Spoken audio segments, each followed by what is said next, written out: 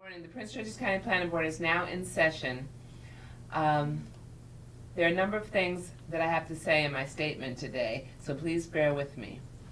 First of all, this is going to be a combined planning board of the March 19th hearing that was canceled and the March 26th hearing. We are endeavoring to proceed with the business of Prince George's County and the business of the Maryland National Capital Park and Planning Commission and the Planning Board during these highly challenging and unprecedented times resulting from the global outbreak of the COVID-19. The Commission is committed to promoting a healthy environment for the public, for our Commission staff, for the applicants, for our citizens, while continuing to maintain and perform business operations. Thus, out of an abundance of caution, we are adhering to the state's social distancing guidelines for gatherings of 10 individuals or less. The Planning Board will be meeting virtually until further notice, utilizing online, phone, and video capabilities. I would like to take a moment to express the new participation guidelines. All participants must have pre-registered in advance by noon on Wednesday, yesterday. All materials had to have been submitted by noon yesterday. All participants, please mute your phones when not speaking, because we will have too much feedback. So I'm going to have to remind you periodically to please mute your phones periodically. Unless you're speaking. Please do not put your phone on hold, because then we will hear, that music. Participants connecting through a computer, laptop or desktop, tablet or smartphone can join the meeting via the link provided. The public may continue to watch the Planning Board meeting streamed live via http://mncppc.iqm2.com. Videos of past meetings will be stored at that same web address. Again, I want to take this time to thank each of you. I want to thank our phenomenal staff. I want to thank the amazing citizens of Prince George's County. I want to thank the applicants. I want to thank our board. I want to thank everyone for working so hard to allow us to continue the business of the county while protecting everyone by creating these virtual hearings. So huge kudos to everyone, and huge kudos to the public, to the applicants, everyone, for joining in this flexibility so that we can move and push forward the business of the county. These are exceptionally trying times, and I cannot thank you enough for the flexibility and ingenuity that you all are displaying during this time. And before I proceed with the order of the cases, I must remind, because we care, I must remind each and every person who has signed in or who is watching as we are streamed, please, while we are moving forward with the business of the county, please take care of yourselves, take care of your families, practice social distancing, get enough rest, eat healthfully, just take care of yourself. Stay as positive as possible. This too will pass at some point, but we have to do our part and take care of ourselves as we go. Okay, so the Planning Board, before we do that, I have a couple of other announcements, and I do want to take a moment of silence for some people. I'm not going to proceed with my typical announcements. There are a number of people who have passed nationwide, a number of Hollywood folks and folks in the community, in the nation who passed. We lift them all up. But in our Commission family, we lost George Baxter, the father of Thomas Baxter at the Commission. Also, we lost Bill Ely, who was the vice chair of this very planning board for many years, who was a stalwart in the community, and who was the first African American to serve on the Cheverly Town Council. We also lost Joan Rothgeb, the wife of Senator Paul Pinsky, the mother of Council Chair Todd Turner, the husband of Glenda Alexander, in the county exec's office, who was killed in a tragic car accident, and Francis Arnold Jr., the father of Joy Russell, the chief of staff for the county executive. So if we could, and for any of you who have suffered losses during this time, our hearts go out to you, and it's especially painful because there's no way to go forward with the traditional service. So it's extra painful at this time. Please take a moment of silence as we remember each and every one of you and the families of each and every person who passed.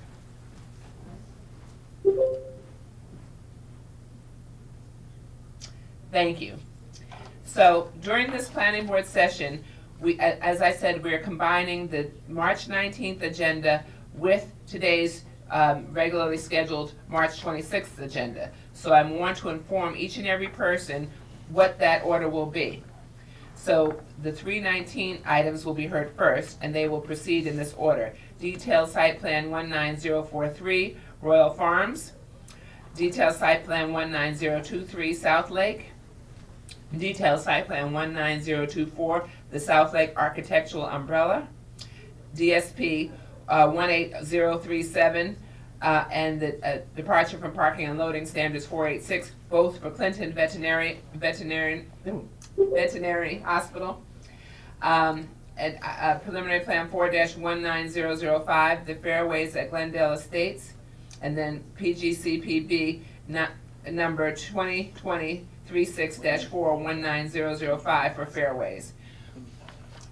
If all goes well, we aim to take a 30-minute break for lunch so that everyone can take a break and that we can switch technical hearing writers for the next agenda. The next agenda will be the March 26th agenda, and that will proceed in this order. The draft minutes of the February 27th meeting, the consent agenda, which is Planning Board Resolution 2020-31 for Cantor Creek, specific design plan, and PGCPC 2020-30 for departure from sign design standards 696 Collingbrook at Rosenhauer. Then we will proceed with our companion cases, a detailed site plan and departure from parking and loading standards for easy storage, Capitol Heights. Then we will have the conceptual site plan 19009 for 5600 Acre Road, and the detailed site plan 19053 for 5600 Acre Road. And that will complete our agenda. Again, thank you very, very much for your patience. Please work with us. We hope we have no technology glitches. And again, please mute your phones as we proceed. My final reminder is you should have received your census forms in the mail. Prince George's County is obviously going to lose a lot of money, as is the nation, as is the world during this time. It is all the more imperative that you complete your census forms and send them in ASAP. We want to make sure that everyone is counted, and we lose $18,250 for each person not counted. In 2010, that resulted in a loss of $363 million. During these challenging times, we cannot afford to leave that kind of money on the table, so please, please, please complete your census form. Thank you very much. I am now going to proceed with our agenda. My first order of business is the Royal Farms. It's a detailed site plan 19043, Royal Farms number 356. Before I call on Mr. Bush, I'm going to tell you who I have signed up to speak and then verify that you all are there. I have Mr. Bush as the staff reviewer, the staff supervisor, Jill Kozak, counsel, Matt Tedesco, our transportation staff, Glenn Burton, the speakers, Jeff Bainbridge, applicant, and Jennifer Leonard from Dewberry. I also have additional exhibits for this case. They are the applicant's proposed amended conditions and a letter of support from James Herring. I'm assuming that that's everyone. I have no way of confirming that, so I'm assuming that's everyone, that everyone's signed on. Thank you. Okay, Mr. Bush.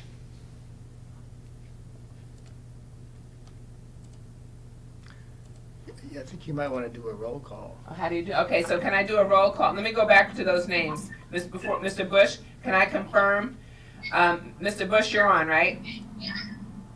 Yes, ma'am. Ms. Kozak? Ms. Kozak? Yes, ma'am. Good morning. Mr. Tedesco? Good morning, I'm on. Can you hear me? Yes. Mr. Burton? Yes, I'm here. Mr. Bainbridge? I'm here. Thank you. Ms. Leonard? I'm here, thank you. Thank you very much. Okay, Mr. Bush, you're on. Good morning, Madam Chair, members of the board. Good For the morning. record, I am Jonathan Bush with the Urban Section. Again, everyone else, please mute. For DSP. For you is a detailed site plan for DSP 19043 for the construction of a 4,649 square foot food and beverage store and gas station, which was previously scheduled as item 5 on the March 19th planning board agenda. Before starting, staff would like to point out an additional item submitted by the applicant, known as Applicant Exhibit 1, proposed revisions to staff recommended conditions. These items were received prior to 12 noon yesterday, and they were entered into the record and published online for viewing by the public, and will be discussed further in this presentation. Next slide, please. The site is in Planning Area 72, Council District 5. Next slide, please. Subject property, as shown here in red, Royal Farms, is located in the southeast quadrant on the intersection of Ardwick-Ardmore Road and Finsey Drive. Next slide, please. The subject property is bounded to the north by the public right-of-way of Ardwick-Ardmore Road, with industrial uses in the light industrial I-1 zone beyond. To the east by Ardwick Place, with I-1 zone property developed with industrial uses beyond, and to the south by industrially used properties in the I-1 zone, and to the west by Finsey Drive with property in the I-1 zone, owned by Ramada, Washington Metro Area Transportation Agency, Authority Beyond. Next slide, please. The site is situated southeast of the 2010 approved New Carrollton Transit District Development Plan, as shown in the hatching to the north of the site outlined in red. Next slide, please. The aerial shows the subject property rectangular in shape, outlined in red, and surrounding land uses which lend themselves to various industrial uses. Next slide, please. The site includes the topographical changes, and the site is outlined here for your viewing in purple. It shows the environmental features on the subject property. Next slide, please. The property is situated on Ardwick-Ardmore Road, which can be seen highlighted in brown, and Finsey Drive, a collector road, shown here highlighted in green. Next slide, please. The bird's eye image shows an enlarged aerial of the existing property outlined in red. The site is surrounded by industrial uses, and US Highway 50, John Hanson Freeway, can be seen here to the north. Next slide, please. The site then proposes the construction of a 4,649 square feet food and beverage store and gas station with food standards and 3 diesel fuel dispensers. 2 points of vehicular access is proposed along Finsey, and 1 along Ardwick Place, and 1 along Ardwick-Ardmore Road. Standard sidewalks are part of this development package and are included as part of the application providing internal connectivity. Next slide, please. The application contains the required schedules. However, a condition has been included in the staff report to clearly label the location of pylon signs and the loading space. Next slide, please. The applicant has chosen to incorporate leadership in energy and environmental design, sustainable building design element, also known as LEED. The proposed retail building achieves a building height of approximately 21 feet and is designed to reflect a rural aesthetic and incorporate a band of composite siding at the top portion of the building and a copper red hue. Brick and stone veneers also integrated into the design scheme, uniting all 4 elevations. Next slide, please. Staff acknowledges that the proposed application has no true rear elevation, but notes that the applicant has united the rear elevation to the remaining 3 sides of the architectural elevation. The applicant has advised that although other locations in the county provide a second patron entrance, there are topographical constraints unique to this site which prevent that. Next slide, please. The application includes building-mounted signs and illuminated freestanding and pylon signs that demonstrate conformance with the zoning ordinance. The applicant also proposes two 20-foot tall pylon signs, one on its Ardmore Road frontage and one along the Pinty Drive frontage. Excuse me, Mr. Bush. The architecture of the site. Staff supports the signage is shown. Excuse me, Mr. Bush. Someone does not have their phone on mute, so I'm asking everyone to have their phone on mute. Everyone other than the person speaking. Thank you. Go ahead, Mr. Bush. Thank you. I'll actually repeat this for the hearing of all viewers. So this particular slide includes the building mounted signs and illuminated freestanding and pylon signs to demonstrate conformance with the zoning ordinance. The applicant proposes two 25-foot tall pylon signs, one on its Ardmore Road frontage and one along the Pinty Drive frontage. Staff supports the signage as shown. Next slide, please. This illustration shows the truck access plan, which is in general conformance with the site design guidelines contained in section 27-274 regarding provisions for safe and efficient on-site pedestrian and vehicular circulation, as well as provisions for adequate illumination. Access and circulation have been designed to mitigate the commingling of trucks using the diesel pump and the automobile and pedestrian users of the site. The DFT was found to be in conformance with the requirements of the zoning ordinance, the landscape manual, the woodland and wildlife habitat conservation and tree canopy coverage ordinances. The urban design section recommends the planning board adopt the findings of this report and approve DFT-19043, subject to the conditions found in the staff report. The applicant is proposing revised conditions that has evaluated and is in full agreement. This concludes staff's presentation. Thank you so much, Mr. Bush. Now, I will now turn to the planning board to see if they have any questions of Mr. Bush at this time. Madam Vice Chair. No questions at this time. Ms. Washington. No questions, Madam Chair. Thank you. Mr. Giraldo. No questions, Madam Chair. Thank you. Mr. Dorner. No, ma'am. Thank you. I will now turn to council in this matter. Mr. Tedesco. Good morning, Madam Chair, members of the Commission. For the record, Matthew Tedesco with the law firm of McNamee Hosey here on behalf of Two Farms, Inc., doing business as Rural Farms. If the chair would indulge me, I just want to make a comment or two in response to the comments that the chair made at the beginning of this hearing. I think I speak for all of my colleagues and probably the entire development community by personally publicly thanking the Commission, Development Review Division, the chair, as well as the planning director and all the commissioners, with making sure that in these very difficult, unprecedented times where we are navigating through uncharted waters, businesses continue to move as normally as possible, as dictated today by this hearing. So I want to thank everyone personally. It's a very challenging time, but also a very scary time for many of us with respect to just being able to move forward with applications. And so I want to take a moment, if I could, to just thank everybody involved, everyone on this phone call, in this hearing room, and continuing to do the work of the county as well as the commission. I just want to thank you for that. Thank you, Mr. Tedesco, for your kind comments. And I just want to ditto that we are all in this together. We're all in this together, so we're all trying hard together. So thank you very much. I'll let you proceed. Yeah, thank you. As Mr. Bush indicated, we are here today, or virtually here today, on the detailed site plan for Rural Farms. I believe this is probably the 7th or 8th Rural Farms that the board has reviewed.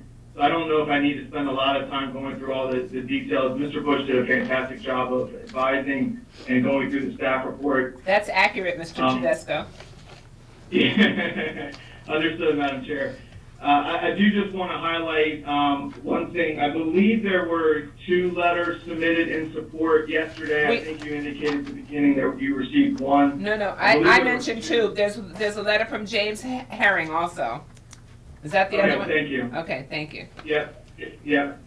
The other item, just a point of clarification, and we have Mr. Bainbridge and Ms. Leonard from Kimley Horn and Mr. Bainbridge from Royal Farms on the line if needed. But in our justification statement, as well as in the staff report on page 5, it was indicated that there's proposed 8 multi-product dispensers. In actuality, there are 4 multi-product dispensers proposed, but 8 fueling positions. So I just wanted to clarify that it's really 4 pumps in addition to 3 diesel pumps, but Got it. it references 8. It's really 4 multi-product dispensers, which equals 8 fueling positions, and then the 3 diesel, high-speed diesel fuel dispensers. Got it. Thank you. Yep. The other point of clarification I just wanted to mention, and just in order of process, the 70-day action period on the detailed site plan technically expired on March 19th, 2020. Given that hearing was canceled, I don't know whether that automatically told the period, but in as much as I need to verbally and maybe subsequently follow up with a written request or acknowledgement of extending the 70 days to today's date, the applicant's happy to do that. Okay, so let me just say, in accordance with the council, because this pertains to the zoning ordinance, in accordance with the council's action on CR 10, those deadlines have been postponed, extended for at least 60 days, so you're well within your time frame. Okay, thank you for that. Madam Chair, the only other item that I needed to just offer up with the exception of indicating our support of the staff report, thanking staff for its review, is just the applicant's Exhibit 1, which we submitted earlier in the week. We do have I believe that. you all have that, which is the revised condition. We do have that, indeed. We have gone through those with staff. I think Mr. Bush indicated that they are in full agreement with those. I'm happy to go through each of them and clarify any if needed. Well, we have them, and I think we're good. The board has them as well. So I think we're good there. And Mr. Bush did indicate that they're in agreement, and we've had the chance to review them too, and I don't think that any of the board members had any questions on this. So we're good. Well, if with there's that, something, Madam Chair, I will submit on our justification statement, indicate our acceptance of the staff report, revised conditions, and only make a note for the record that in as much as any of the findings need to be adjusted as a result of the modifications to the conditions, we would ask that be done with the resolution. thank you so much. Okay, so that is duly noted because the resolution is not before us today, so we will make sure that the findings are consistent with these conditions, assuming that there's a motion that passes on this. So let me see, you do have Mr. Bainbridge and Ms. Leonard signed up. Let me see if either of them wishes to speak. Mr. Bainbridge? Madam Chair, I'm okay. Thank you. Thank You're you. doing a great job. Thank you. Ms. Leonard?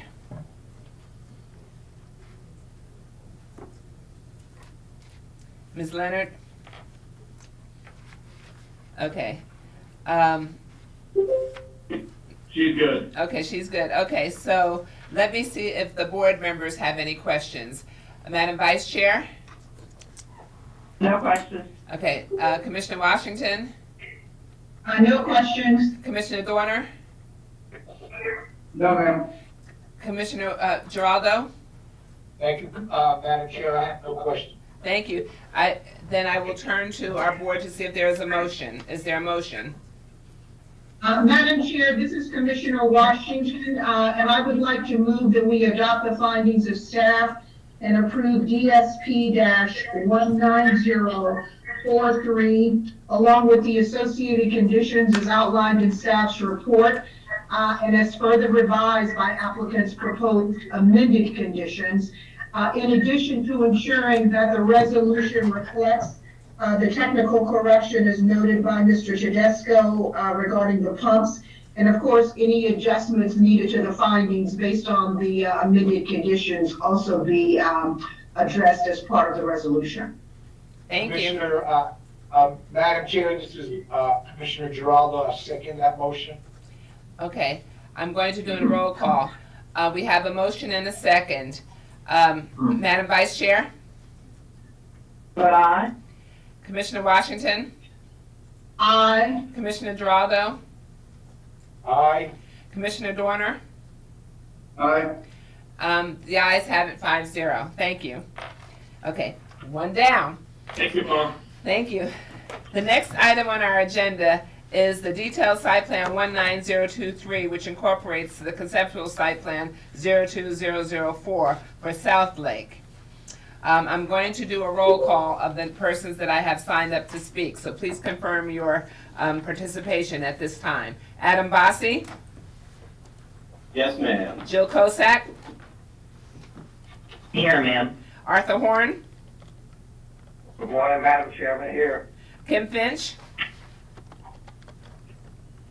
Madam Chair, this is Megan Reiser for Environmental Planning. okay, thank you. Tom Masog, Yes, ma'am, I'm here. thank you. Frank Stevens from the city of Bowie, Yes, good morning. good morning. Jonathan Myers from Chesapeake Realty Partners. We have you signed up as a proponent. Madam Chair, it's Arthur Horn. Yes, he is. That's declined. Okay, thank you. Kevin Kennedy, I'm here. Nat Ballard, Yes, ma'am. Charlie Howe. Well, Nat Ballard, you're there for Rogers, and the others are here for Rogers too. Alex Villegas? Yes, ma'am. Okay, thank you. Okay. Madam Chair, I'm sorry to interrupt. This is Matt Tedesco. I also signed up for this one as co-counsel with Mr. Horn. Okay, I'm sorry, they have you further down. I was getting to your name now. I still have some more. So, okay, Mr. Sorry. Tedesco. Thank you, Mr. Tedesco. So you've indicated your presence. Jamie Atkinson, Yes, ma'am, I'm present. Mike Leonard, Yes, good morning. thank you. Scott Rook.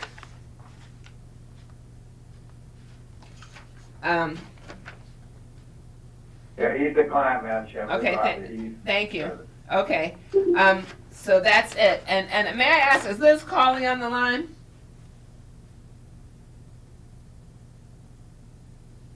Okay, thank you.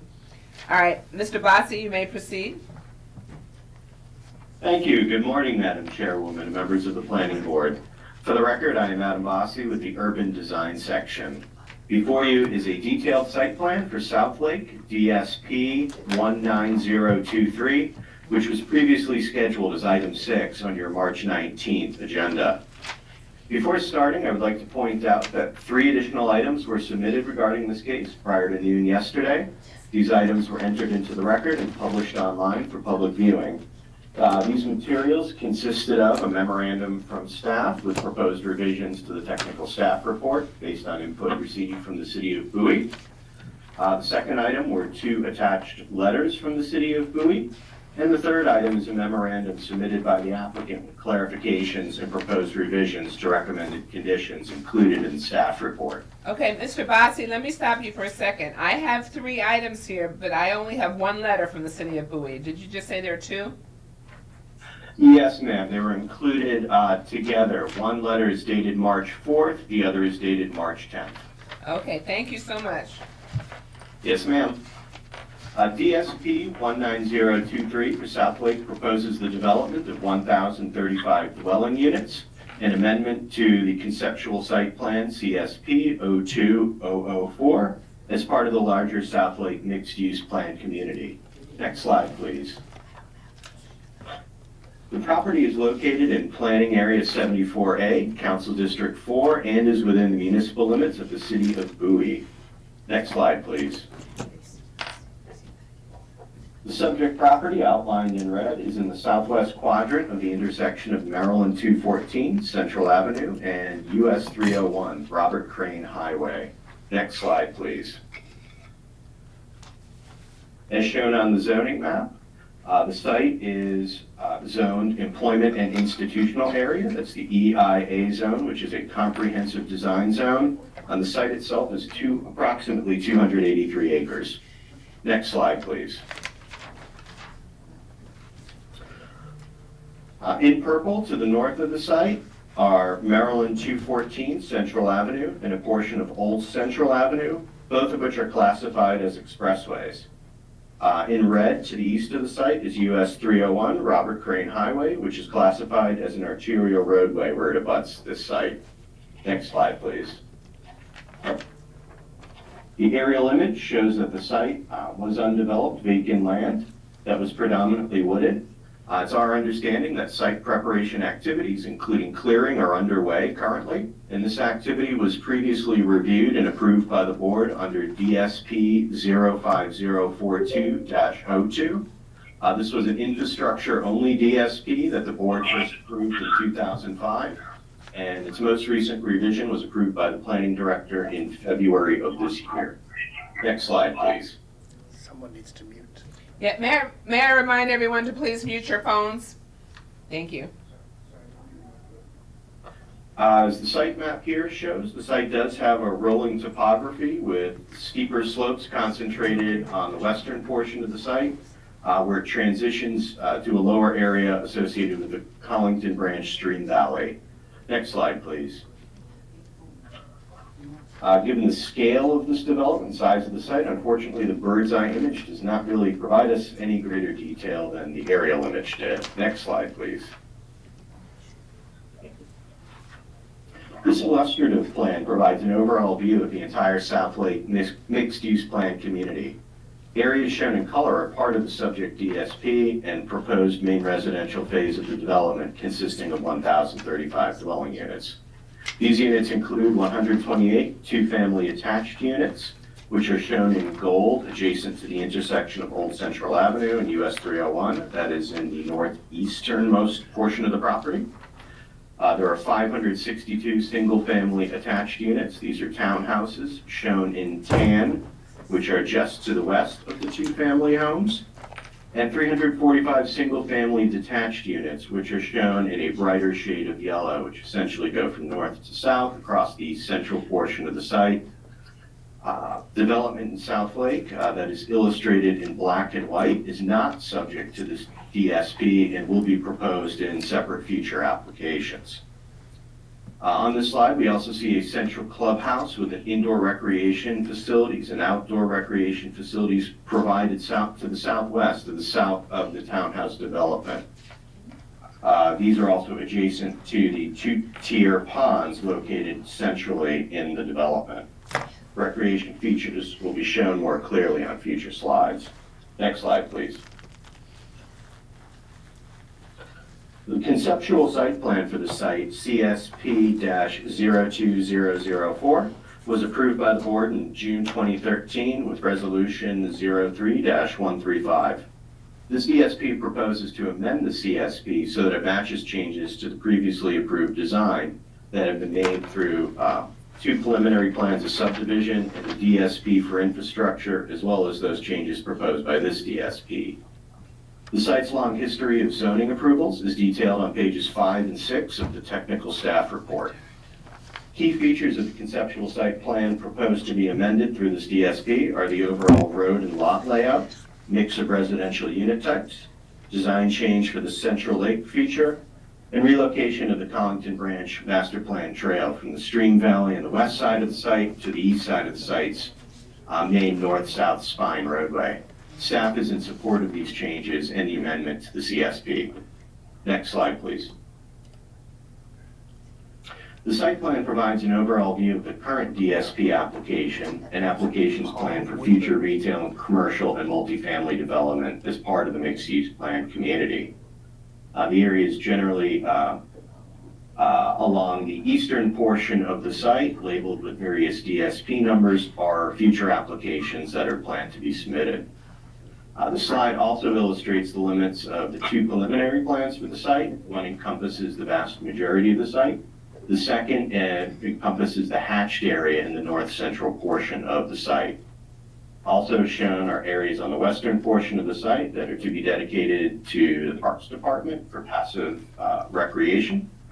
And in the northeast corner of the site, where the 2/2 units are present, there are shown some of the noise mitigation lines. Several of those units will require noise mitigation. Next slide, please. To the master plan trail slide, please. Yes, thank you. Shown in red is the proposed location is a Collington Branch Master Trail. It's highlighted in red again on that north-south spine road through the site. The original approved location of the trail was within the stream valley on the far western portion of the site. DPR, the applicant, as well as DRD and the city of Bowie worked together and determined that this location was unfortunately non-feasible due to the presence of extensive environmental features, and the decision was made and agreed upon to move it to its location as shown here. The location and construction details for this trail were previously approved by the Infrastructure DSP 05042-02. And off-site, eventually in the future, this trail is envisioned to continue south along Prince George's Boulevard and provide a connection to the Liberty Sports Complex, as well as Collington Center. To the north, it's envisioned to cross Maryland 214 and then continue north back into the stream valley. The orange dashed lines that we see illustrated in the central portion of the property are for a proposed trail system that is part of this DSP. The orange star that is shown on the plan is a future trailhead location to be proposed as part of one of the future DSP applications for commercial development. Next slide, please. Maybe a little difficult to see on this slide, but ample parking is provided throughout this residential development. A total of 2,093 parking spaces are required, and 3,976 have been provided. This number is inclusive of driveway and garage parking spaces. Most of the units proposed have at least 2 parking spaces, but many have 4, 2 in the driveway and 2 in the garage.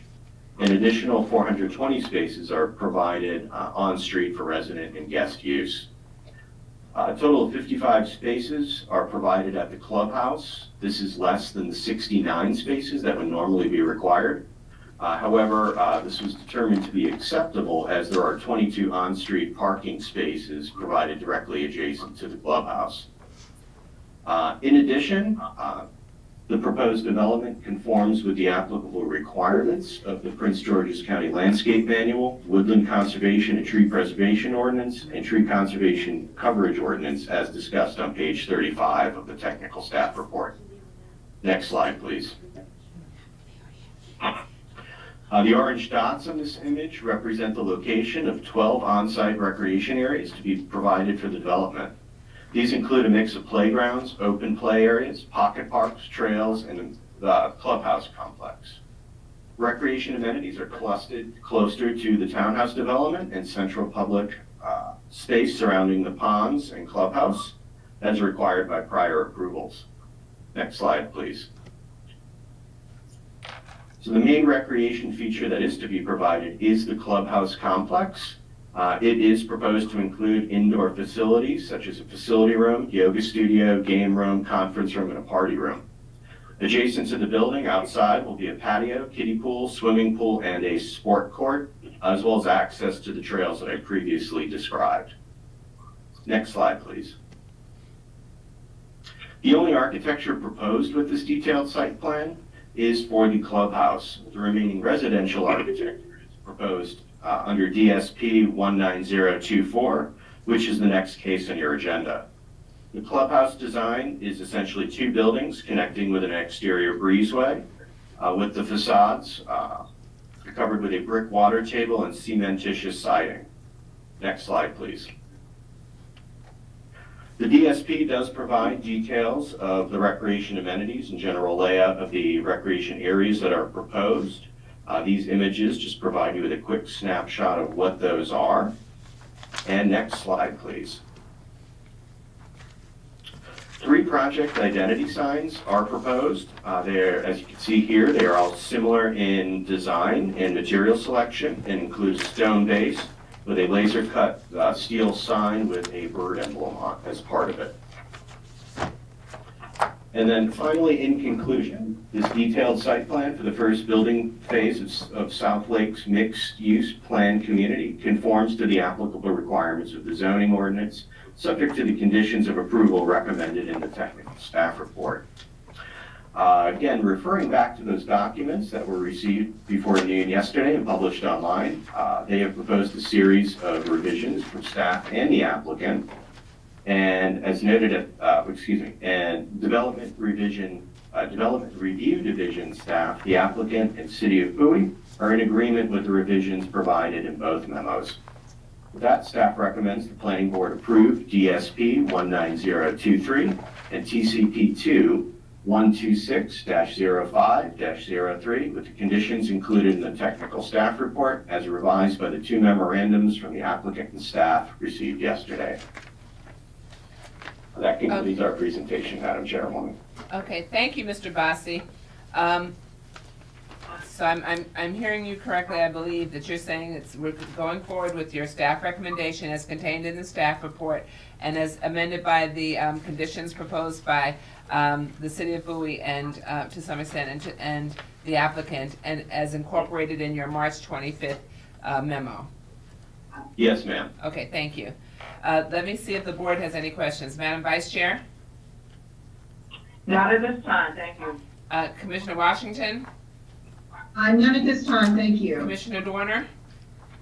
Yeah, just a quick question on the trailhead that's going to be there. Do you know what that's going to look like, or if it's going to have any kind of like a water fountain next to it, or if the big inverted parking areas have water fountains or pools or anything around them? Thank you for your question, Commissioner Dorner. So the applicant, it's our understanding the applicant does propose or will propose that as part of the future retail development in the southeast corner of the site, which will be a commercial application. We don't have any details about that yet in this application, but you know, the applicant may have more details to discuss about that at this time. Okay. Okay, so Commissioner Giraldo? Madam Chair, I have no questions. I'm just sharing the question of Commissioner Dorner. Okay, thank you so much. Okay, now I'll turn to Council, Mr. Horn. Thank you very much, Madam Chairman, members of the Planning Board. For the record, Arthur Horn, the law offices of Shipley and Horn. Very pleased to speak with you all through technology and glad to be able to move forward. And I echo what my co-counsel in this case, again, from McNamee Holding, Mr. Matt Tedesco, indicated to appreciate the efforts by all of park and planning staff and not only trying to move forward, but specifically this application that this board has seen many times before. I'm here along with Mr. Tedesco representing South Lake Partners, LLC. You mentioned some of the names, Madam Chairman, Mr. John Mayers, Mr. Scott Rouse, Mr. Jamie Atkinson.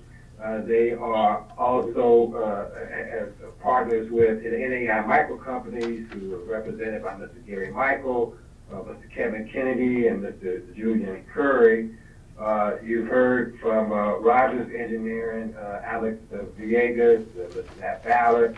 By the way, I'm stopping Nat for a second. He's the technological genius that we have here. So if there's any issues that we may need to discuss, you know, with reference to technology, as well as perhaps some of the layout, I'll be calling upon Mr. Ballard to do so. Also, Charlie Howe is with Rogers Engineering, but there's another engineering firm working on this matter as well, Ben Dyer Associates, Mr. Paul Woodburn, and Mr. Michael Petrakis are part of the project. For the traffic, we had Lenhart Traffic Consultants and Mr. Michael Lenhart. I do understand that we're not talking about any of the architecture in this application. That application is coming up next, but certainly I understand representative from NVR and perhaps Mid-Atlantic may also be on the phone. I'm not sure about that as well. Madam Chairman, as Mr. Bossi, who has done an outstanding job of laying out why we're here today, has indicated, this application started back in the mid-1970s. Though I've been practicing a long time, I have to say I was not the attorney back in 1975 when this all started. but certainly by the time it reached the 80s and the 90s, we've been a part of the application process to try to get this fantastic mixed-use project moving forward. And by the time we reached the turn of the century here, both Mr. Tedesco and I have had the honor of appearing before the board for plans, for reconsideration, previous detailed site plans, and to see the product that's come out now. And this is phase one of the total overall project that you've heard so much about. Again, this is only 283 acres of the 392 or so acres of the site, dealing with the first 1,000 dwelling units, that 1,035, and as Mr. Bozzi indicated, it laid out the breakdown between the 2-over-2s, the townhouses, the single family attached, and the single family attached units.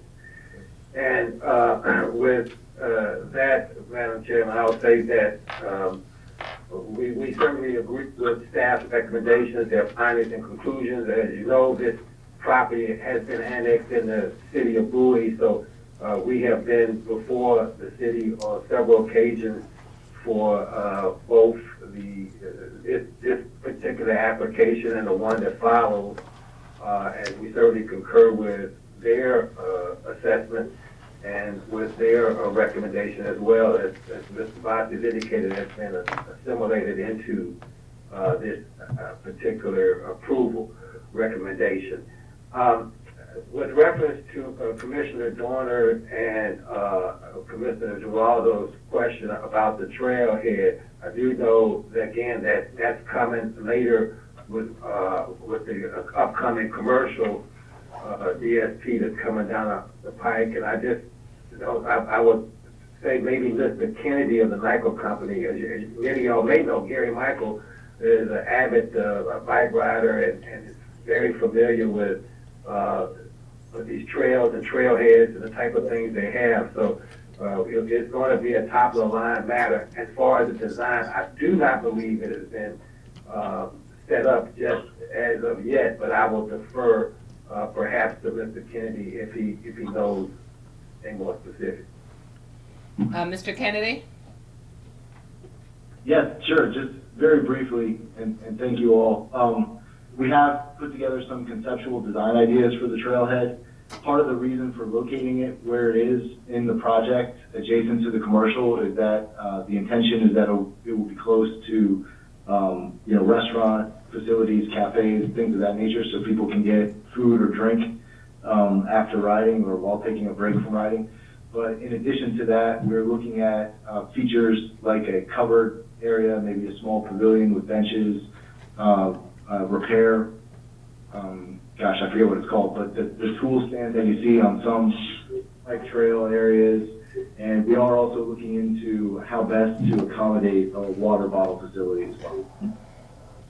Thank you, Mr. Kennedy. So you're not a biker, huh? Okay. Was that it for you, Mr. Horn, at this time? Yes, ma'am. Okay. I just wanted just to reiterate that we do agree with, as Mr. Bozzi said, with the staff findings of facts and conclusions as amended by both the city of Bowie and the applicant. Okay, does your co-counsel have anything to say, Mr. Tedesco? Thank you, Madam Chair. No comments. Agree with and align myself with Mr. Horn's comments. Okay, thank you. I see other names on this list. I don't know if Mr. Curry's a biker as well, but I'll proceed. So let me see. Let me turn now to the city of Bowie. Mr. Stevens? Yes, good morning, Madam Chair, members of the board. For the record, Frank Stevens from the city of Bowie. The Bowie City Council reviewed this case on December 2nd and March 2nd, and after a public hearing, recommended approval with conditions. That letter is dated March 4th. That was sent to the planning board from the mayor. All of our conditions from that letter have been included in your staff's revised memo dated March 25th. and we're very grateful to have worked with your staff and the applicant on this case. That concludes the city's comments at this time. Thank you so much. So let me ask this question. We have a number of people signed up as set forth on our list, and Mr. Horn, as you so indicated, but do any of your team folks need to speak or care to speak at this time? I do not think so, Madam Chairman. I think they stand by what we've already said here already. Okay. If one of you, if Mr. Lenhart or any of the representatives of Chesapeake Realty Partners or anyone from Rogers or the Michael Companies has something to add at this point, now's your time. If not, I'm calling for a motion. Okay. Let me turn to our board members. Okay. I'm assuming there are no more questions after Commissioner Dorner's and Commissioner Giraldo's questions. So with that, there are no other speakers on our list. May I turn for a motion? Is there a motion?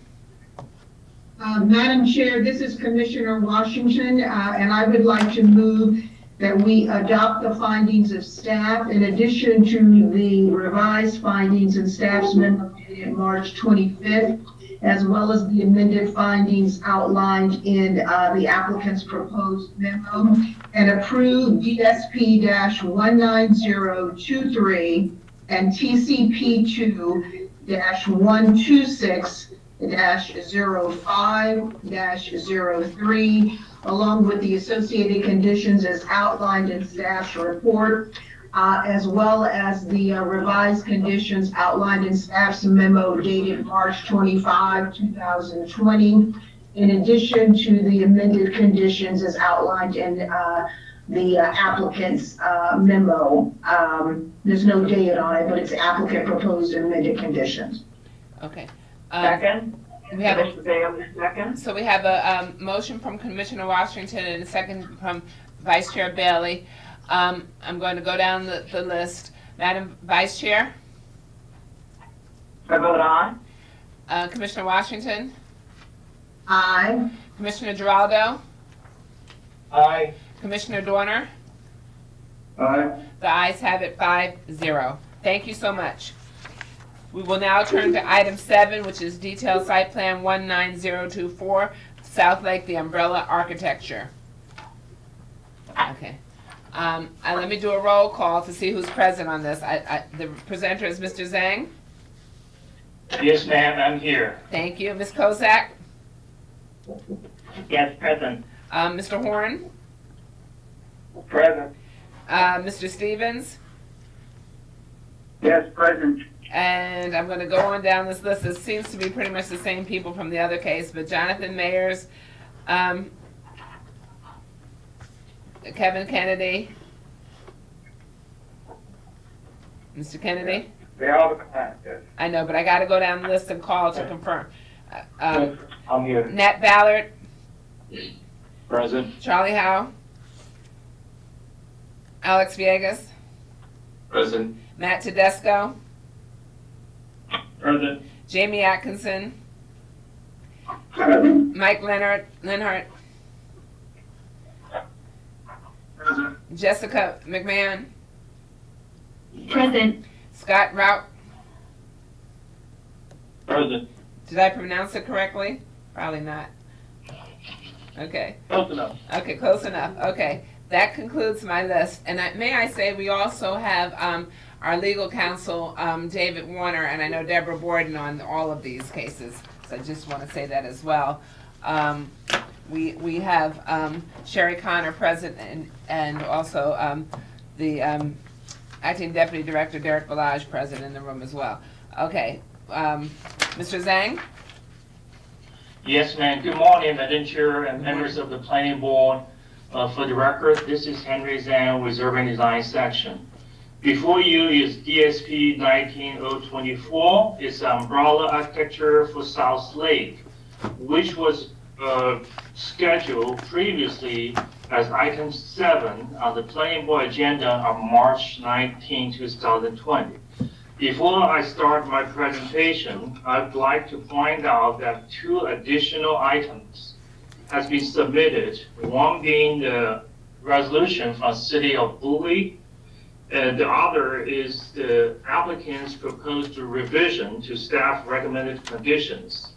Those 2 items were received prior to 12 o'clock noon yesterday. They were entered into the record and published online for viewing by the public. And then we will be talking about those 2 items later on in the presentation. Thank you. And this DSP is an approval of umbrella architecture for 24 single-family detached models, 13 single-family attached townhouse models, and then 2 2-over-2 two-family models by NV Homes, Ryan Homes, and Mid-Atlantic Builders. No improvements of any kind proposed in this detailed site plan. The site basically covered everything as the planning board just heard in DSP 19023, which is located in the southwest quadrant of intersection of MD 214 and the US 301 in Planning Area 74A, Council District 4. And then the City of Bowie recently annexed the site, so it is located within the municipal boundary of the City of Bowie. Next slide, please. This site is in a mixed-use planned community in the employment and institutional areas EIA zone, but had to follow the development standards in the MXT zone. Next slide, please. The site basically vacant and also has been graded recently based on previously approved infrastructure detailed site plan. Next slide, please. This site has a very long approval history that can be dated back to 1970s. In 1975, Prince George's County District Council approved zoning map amendment A-9248 to rezone the subject site to the EIA zone, and then known as a part of the Collington Center development. Most recently, in 2006, Bowie's vicinity master plan retained the property in the EIA zone. And then this site has numerous previous approval, which those are relevant to the review of this ESP include CSP 02004, preliminary plan of subdivision 4-17027, and then 4-04035, as well as the infrastructure detailed site plan 05042. The District Council adopted CD 73 2016, which provides a very specific requirement for review of this detailed site plan. As I've stated previously, this DSP only includes architecture, specifically 27 single-family detached models, which range in size from 1421 to 4290 square feet. That will provide many housing options to meet the housing demand in the areas.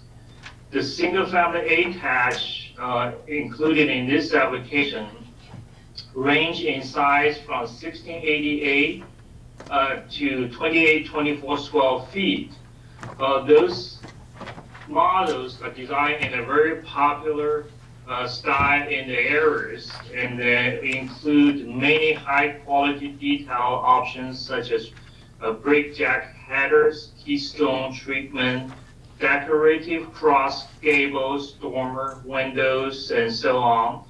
And then there's 2 2-over-2 model also included in this application by Ryan Home, which has been reviewed and approved by the planning board several times previously. These models will utilize numerous green building techniques which has been discussed in detail on page 8 to 9 of the staff report.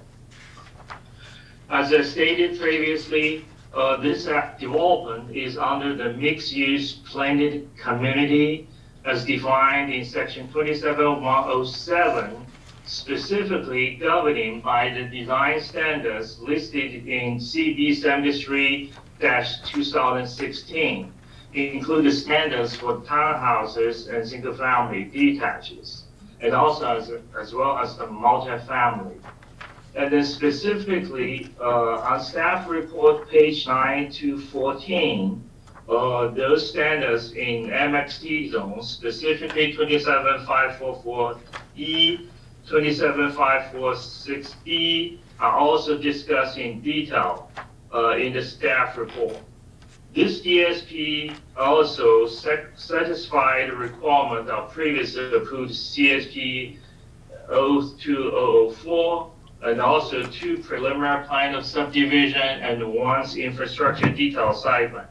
The slide shows 8 to 24 are all those models, and then show the front elevations as well as the side and the rear elevations. Okay. I will not go. Are we on the right slide? Are we on the right slide right now, Mr. Zhang? Because I'd like to get to slide. I'd like to get to slide 9 so we can see them. Thank you. Okay, it should be on slide 8. That's the starting of the architectural models. And then all those slides until the last 24. Okay, so slide 9. Slide 9 starts the models. Yeah. Okay. And then, since this is the umbrella infrastructure, DSP, the requirements of landscape menu, tree canopy coverage, and woodland wildlife habitat conservation ordinance will be reviewed at the time of full detail cycle, like the board just reviewed one, 19023. And this one, we don't have anything specifically. And then no agency opposed to approval of this detailed site plan. I'd like to point out to the planning board that the City of Bowie reviewed this umbrella approval in a very different way than what we usually do. That's why they have numerous conditions specifically related to each model, and then which we agree to. But I think I'd like to let planning board know that the condition we propose, which will cover all those requirements proposed by the applicant, by the city, excuse me. And then the city recently annexed this site, and then therefore the applicant had to work with the city, and also they agree to work with the city to address those conditions. And the applicant proposed some minor revision to the staff recommendations and conditions. And then we had a thorough discussion with them several times before 12 o'clock yesterday. And then we are, in general, agree with the changes. With that, this will conclude the staff presentation. Thank you. Thank you, Mr. Zhang. Allow me to ask the planning board members if they have any questions. Madam Vice Chair? Yeah, a quick question. He referenced the conditions indicated by the City of Bowie. Are they reflected in the conditions that in the final report? No, Madam Chair. For the record, this is Henry Zhang. No, because our condition provide more flexibility for the applicant. And we didn't include each model, but our condition is very overarching, which will include the situation envisioned by the city. So maybe we should do this. Let me see if there are other questions, and then Mr. Horn can address, and as well as Mr. Stevens, and because there may be some measure of acceptance of which we are unaware. So let's see, or not. Okay, so Madam Vice Chair, do you have other questions at this time? No. Okay. No, thank you. Commissioner Giraldo? No, Madam Chair, I just share questions raised by Vice Chair. Okay. Bailey. Thank you. Commissioner Washington? Commissioner Dorner? Yes, my question was also the same, and also I wanted to indicate that we did not, or at least I did not receive the City of Bowie letter that Mr. Zhang referenced. I understand. It's going to you right now. It was posted online. I didn't have it either, so it's coming now. Okay. Okay. Thank you. And so you will take it all at the end and kind of resolve where we are in the city? Yes. Okay, thank you. Thank you. Commissioner Dorner? No, not for staff. I have a question for Mr. Porter, whoever the applicant's attorney will be later on, just the minor details and stuff, but I can bring that up after they're done. Okay, thank you. Okay, so there are no other questions at this time. All right, Mr. Horn, you're on. Thank you very much again, Madam Chairman. Once again, Arthur Horn of the Office of Sheffield Horn in Largo, Maryland, along with my co-counsel from McNamee Hosey, Mr. Matt Chinesco. Sorry, I'm going to go through that list again very quickly, Madam Chairman, because it's pretty much the same. We're here representing South Lake Partners LLC, represented by Mr. John Mayers, Mr. Scott Webb, Mr. Jamie Atkinson. Also, their partners, the NAM Micro Company, represented by Mr. Gary Michael, Mr. Kevin Kennedy, and Mr. Julian Curry. Our engineering firms, Rogers Engineering, we have Alex Villegas, Nat Ballard, and Charlie Howe. And for Ben Dyer, we have Paul Woodburn and Mike Petrakis. And our traffic engineer is Mr. Mike Linhart from Linhart Traffic Consultants. I did hear that from NVR, Mr. Jessica McMahon was on the phone and able to join us as well. Again, this is the umbrella architecture to discuss what it looks like, what the units look like that we just had approved in the previous 03 application. And again, it's Mr. Zhang, and I want to thank him very much for going through the application with us. That it covers 202s, townhouses, both condo and fee simple, single family, detached units, and a variety of different sizes and looks.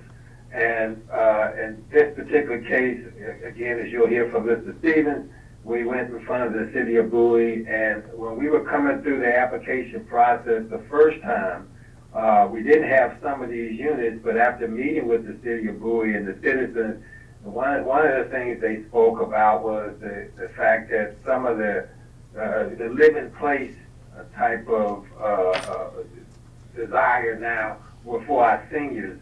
And although we don't have quote unquote senior housing, we have units that have bathrooms on the first floor and smaller in nature that will allow for seniors to be able to enjoy staying in the Bowie area, which I understand that they indicated that they don't have a lot of those type of housing. So they were very pleased to go back and offer those type of units as well. We talked about, also heard the community, they're concerned about affordability, knowing that, you know, these houses, the townhouses and stuff with the starting price and the, you know, some in the 400,000 that some of these units may be able to go into 300,000 for more affordability. So we were very pleased to be able to offer a variety of type of units and stuff for this mixed use community. As we mentioned, we have worked very closely with the City of Bowie and their recommendations as far as the housing type. We have submitted our recommended changes to the conditions, only a few, you know, 1A and then D, and otherwise the revised findings speak of the City of Bowie's letter, which the applicant is in full support of. And, you know, certainly we're here to answer any questions. You heard the whole list of people we have here. Yes. We can answer any questions you have, but just want to say officially that the applicant is in support of the findings of fact and the conclusions set forth, along with the conditions as amended by the applicant's exhibit number 1, which we believe incorporates the City of Bowie's letter to the planning staff. Okay, so thank you, Mr. Horn. So right now, everything, until we hear from the City of Bowie, and unless and until they say something to the contrary, everything is contained in your proposed revised conditions to our technical staff conditions. And the revised finding as well. Okay, let me see if the board members have any questions. Madam Vice Chair? No questions at this time, thank you. Commissioner Washington? No questions, and thank you for that clarifying comment. Okay. Yeah. Commissioner Dorner? Yeah, Mr. Horn, just on the architecture of these, I just have a couple of questions, because I live in a model that's similar to what you guys are doing, not on the single-family detached, I'm fine with those, but on the townhomes or the 2x2s, those kinds of units, I just wanted to clarify, there's sort of 2 options in the staff report and some of the revisions you have. On the balcony would be on the top floor, probably numerically the 4th floor or 3rd, depending on how you're counting. And then there's also a porch on the 2nd floor, which is probably the main kind of living room level.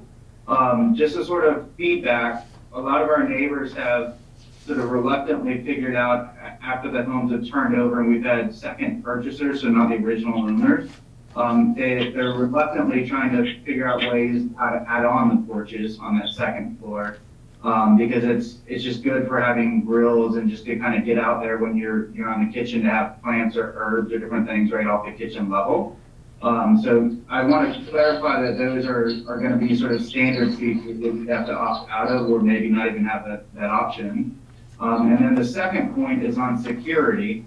On some of the units, as you're looking, not the ones that have the garages on the front that are street facing, but the ones that have the front doors on the front levels, we've had package theft in our neighborhood quite frequently, and we've been able to catch it with some of the options, and even give over the videos to the police using Nest, or any of those sort of other doorbell cameras on there.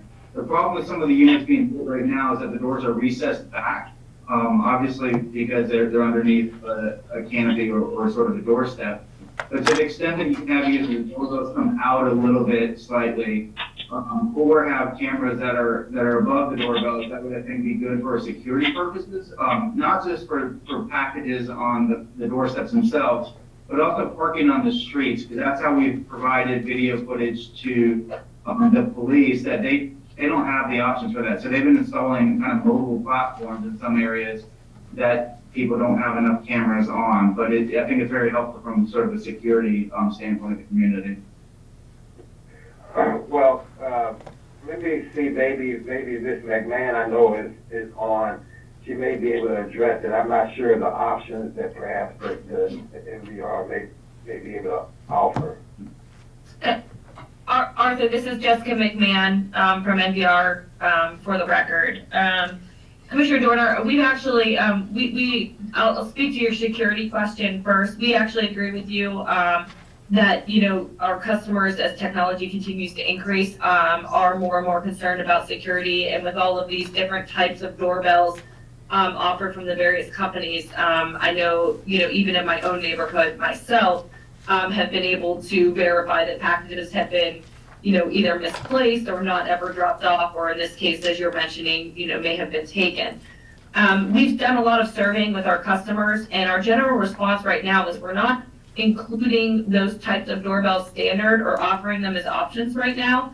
And the only reason for that is because of the ease of being able to install them aftermarket, and general opinion of our buyers being that they want to be able to choose technology that they want versus being forced into particular technology, especially because it's changing so rapidly. I'm fine with that option, and yeah, I took off the doorbell that was installed initially on my home because it was terrible. So I have a much better doorbell that has video and stuff on it. The problem though isn't necessarily the choosing, the problem is the actual architecture itself, because a lot of times the width, so I don't know if you can see my camera, but like the width on the doors is just too narrow. Like it needs to be at 0.7, a little bit over 0.7 inches to actually fit some of the doorbells on there. And some of the standard commercial products are just wider than the doorbell or the door frames themselves. And they're also too far in. So you have they're recessed in too much, where if you have 120 degrees of viewing width on there, you're actually only getting like 70 degrees or 90 degrees because they're too far inside. So it's kind of ugly what some of the options people have done, but they've just gotten like huge chunks of wood just to kind of extend things out because the builders are building them too far recessed in. And that's just kind of created a deterrence from people actually trying to have those cameras around. And some people who are installing them don't even realize that that's a problem until afterwards. So to the extent that you can kind of work on the framing of the doors to be a little bit wider and then maybe not as recessed in, I think that would be helpful even if you don't install a particular kind of doorbell or camera and you leave that up to the clients themselves later on. Yeah, that information is actually very helpful. I hadn't heard that feedback specifically before. NVR as a company has an in-house architecture department, and we, of course, are always looking to improve and develop our products. So I certainly will, I've actually made note of that specific comment, and we'll certainly have to go on internally, as we continue to tweak our product.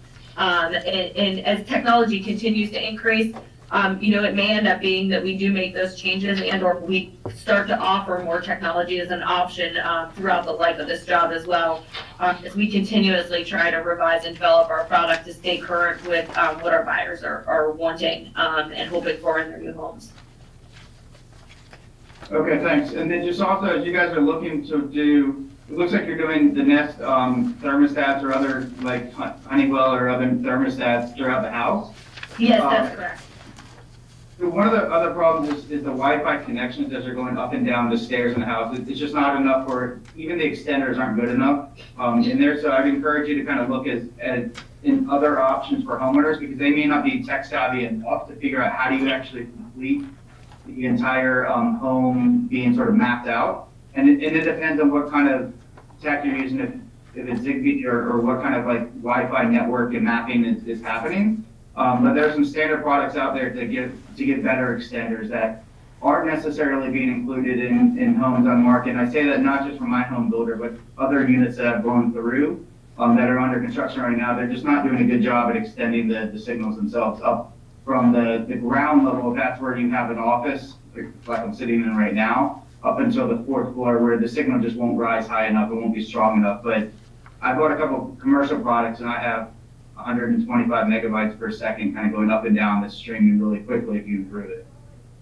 Yep, I appreciate that comment, and I can personally relate to that, as well as I just in the last 30 days have bought my extenders for my own from Comcast directly in order to improve the signal in my own house as I navigate my new norm of working from home. So I appreciate it and note that comment as well. Thank you. Okay, and then do you guys have anything on the back porches that maybe Mr. Warren can speak to that? But yeah, and just to clarify, was your comment on the porches that we're speaking of, or are we talking about the 2-over-2 condos, the Matisse and the Picasso, or are we talking about the townhomes, or both? So I don't have the slide.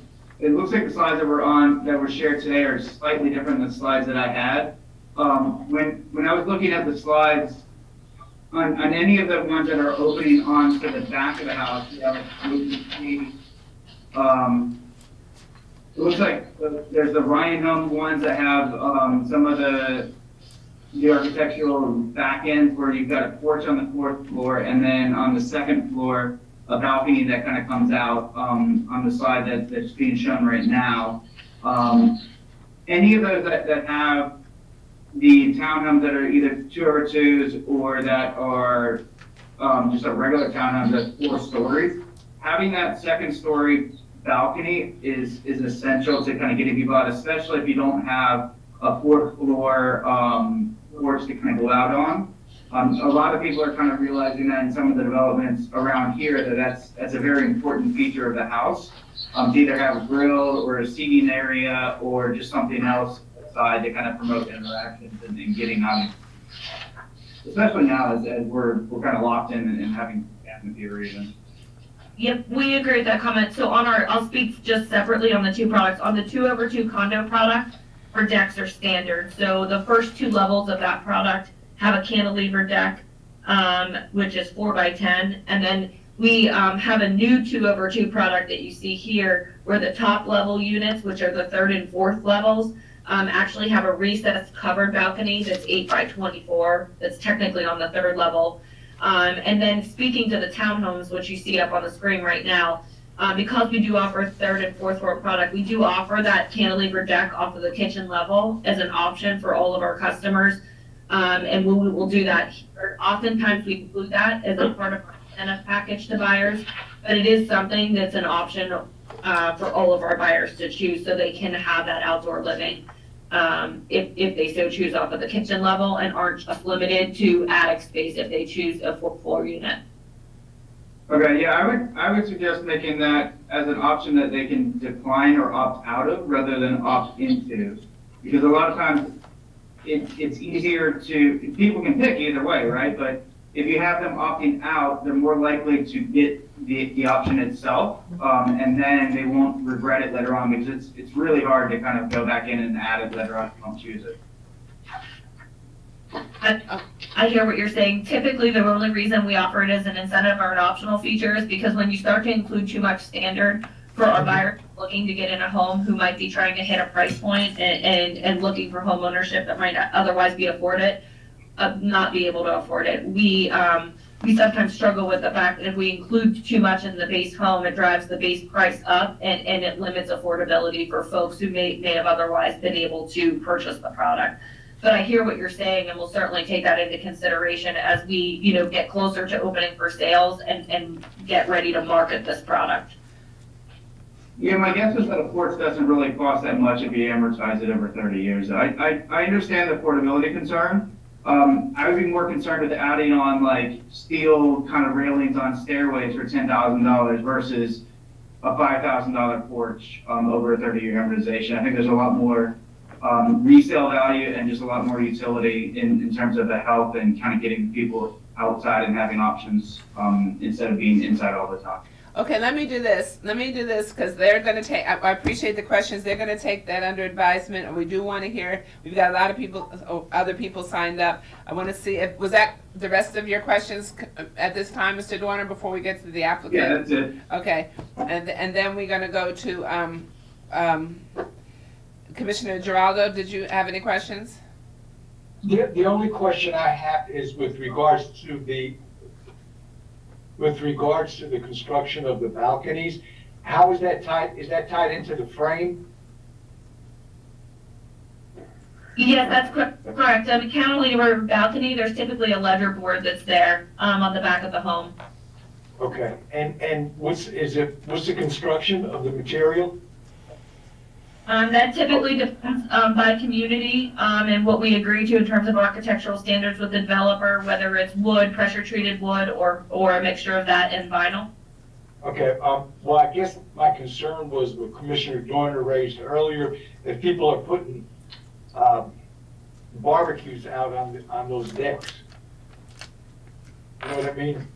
In many cases, either the HOA or the local jurisdiction technically prohibits something that could be considered a fire hazard. I don't want to speak to what Prince George's County's requirements are or prohibitions are specifically, because I don't know.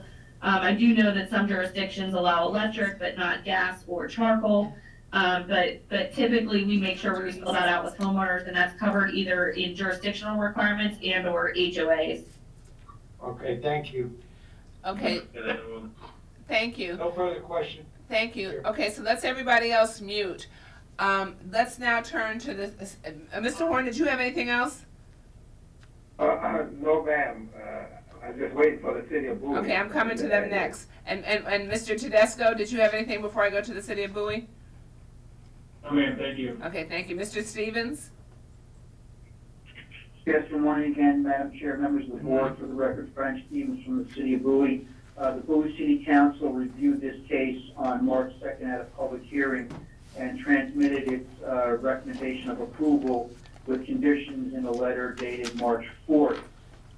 First of all, let me mention that we appreciate the opportunity to work with your staff and the applicant on this case because the applicant has provided several ranch models in their profile of detached single-family units, which has been a concern of the City Council over the years to provide single-floor living for senior residents. With respect to the conditions in our letter, I'll start with the third condition regarding noise abatement. That condition was addressed as condition 4A in the previous case in the report for DSP 19023, so that's been taken care of. Condition 2 in our letter, I think it's been addressed by the staff as condition 1D in the amended items that were available yesterday. With respect to condition 1, items A through R, I believe those are generally covered and addressed in your staff's conditions, but we've had discussion with the applicant and representatives of the builders that our concerns will be addressed, and we'll continue to work on those as the project continues to evolve. So I think overall we're in general agreement. The updated referral comments have included reference to the city's letter and the city's conditions. So I think we're pretty well covered by the staff report and by the amended memo. Well, so that concludes when the you presentation. I'll be glad. Mr. Stevens, when you said the amended memo, are you looking at the amended conditions proposed by the applicant here? Yes. Okay, and so you're okay with those? Okay, that's what I want to make sure. That's correct. I want to make sure what memo we're talking about. Okay, thank you. Thank you. Okay. Okay, so Mr. Horn and Mr. Tedesco, do any of your experts or team, anyone else on your team, have any comments? No, ma'am, at this time. Okay, do you have anything in summation? No, ma'am, just that just reiterate, we agree with staff's recommendations, their findings and conclusions as amended by applicants. I would believe it's probably number 1 with proposed amended findings and proposed amended conclusions. Yes. Because it was already in the record, I didn't give it, but for purposes of reference, we shall call it applicant's exhibit number 1. Okay. And it has the revised finding 12 and then the changes to condition 1. Okay. Does the board have any questions of anyone? I'm just going to quickly go through the board, and then if not, we'll go for a motion. Madam Vice Chair? No questions, thank you. Commissioner Washington? No questions. Commissioner Giraldo? Questions? Okay. Commissioner Dorner?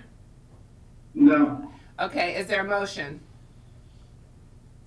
Madam Chair, this is Commissioner Washington, and I move that we adopt the findings of staff in addition to the amended finding as outlined in applicant exhibit number 1 and approve DSP-19024 along with the associated conditions as outlined in staff's report and again as further amended in applicant exhibit number 1. We have a motion, a second by? Bailey? Okay, Bailey. Okay, Commissioner Washington? Yes. Okay, Commissioner Bailey? Vice Chair Bailey? Yes. Okay, Yes. Commissioner Giraldo? Yes. Commissioner Dorner? Yes. Motion carries 5-0. Thank you. Thank you, everyone. Okay, we're going to proceed with items 8 and 9, the detailed site plan and departure from parking and loading standards for the Clinton Veterinary Hospital. And then I think after that, we're going to take maybe a 10-minute break because it's needed. And And then we will come back and hear fairways after that. So let me do a roll call for this one. Mr. Burke, are you on?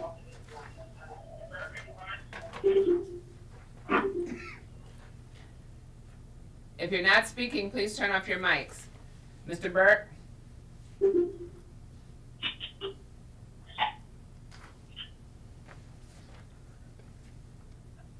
Tom Burke? Madam Chair, this is James Hunt. We will get Tom Burke on the line if he's not on there already. I think he is. Okay. Well, let's work on that. Ms. Kosak, you're on? Ms. Kosak? Yes, I'm present. Okay. And I'm working with Tom to try and get his connection. Okay. Thank you. Mr. Horn? Present. Mr. Burton? Madam Chair, I'm here. Okay. Mr. Schneider? Madam Chair, this is Megan Megan. for Environmental Planning. Okay, thank you. Okay. Let me change this on my... Mary Force Tucker? Yes, I'm here. Okay, thank you. That concludes my sign-up list for this. We also have two exhibits, the applicant's proposed revisions to conditions, and then we also have aerial images. Do we have Mr. Burke yet? And if not, if we don't have him yet, we can take the 10 minutes now, but if we do have him, let's go forward. We do not have him yet. This is Jill Kozak. I'm working with him right now, trying to get him back connected. So probably taking the 10 minutes. Okay, so why don't we'll take the 10 minutes right now. Thank you. Please stand by. We'll resume at 10 minutes to 12, okay? Well, 8 minutes to 12. Thank you. Okay. Okay, the Prince George's County Planning Board is back in session after a 10-minute recess. Just to make sure that we are all 5 planning board members are present. Again, I'm going to do a roll call. Madam Vice Chair?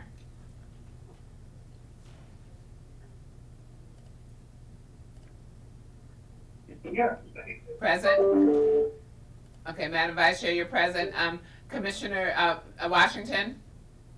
Present. Commissioner Dorner? Present. Commissioner Giraldo? Present. Okay, thank you. So we are going to proceed with items 8 and 9, the detailed site plan and departure from parking and loading standards for the Clinton Veterinary Hospital. Mr. Burke, you are now on, right? Yes, Madam Chair, and Okay. again, I apologize. No for worries, the no worries. issues on my end. No worries, let's go. No worries, thank you. Good morning, Madam Chair, members of the Planning Board. For the record, I'm Thomas Burke with the Urban Design Section. The project before you, shown on the agenda as items 8 and 9, is for Clinton Veterinary Hospital, a detailed site plan DSP 18037, and a departure from parking and loading standards DPLS 463 to reduce the number of parking spaces provided. The applicant is seeking approval of this detailed site plan to develop this 0.52 acre R80 zoned property for an addition to the existing animal hospital and veterinary office. Staff recommends that the board incorporate the record from these two cases. Absolutely. Also, in your backup should be some additional materials received prior to noon yesterday from the applicant and were posted online. We do have the applicant's proposed conditions and the aerial images, and we will incorporate the record of both cases into one. Thank you. Very good, thank you so much. The site is located in the southwest portion of Prince George's County, Planning Area 81A and Council District 9. Next slide, please. More specifically, the site is located on the east side of Brandywine Road, about a third of a mile south of Woodyard Road in Clinton. Next slide, please.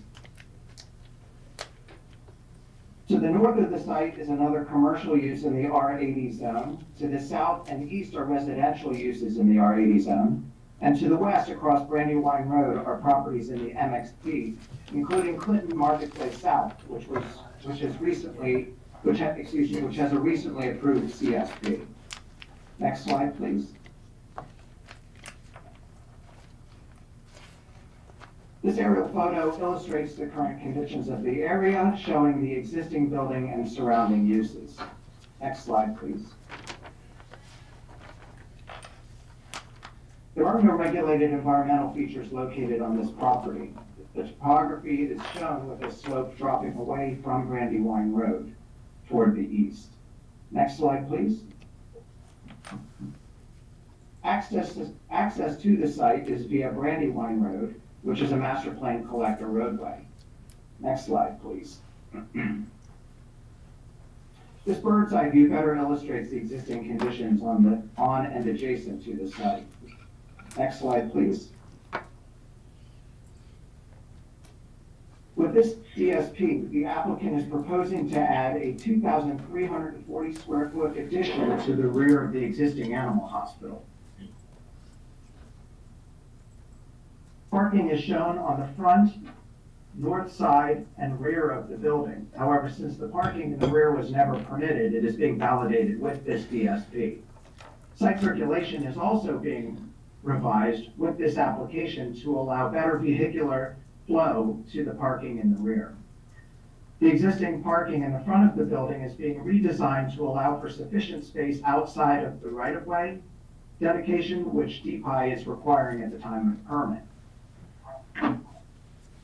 This reconfiguration will result in the loss of 3 spaces and therefore the need for the departure.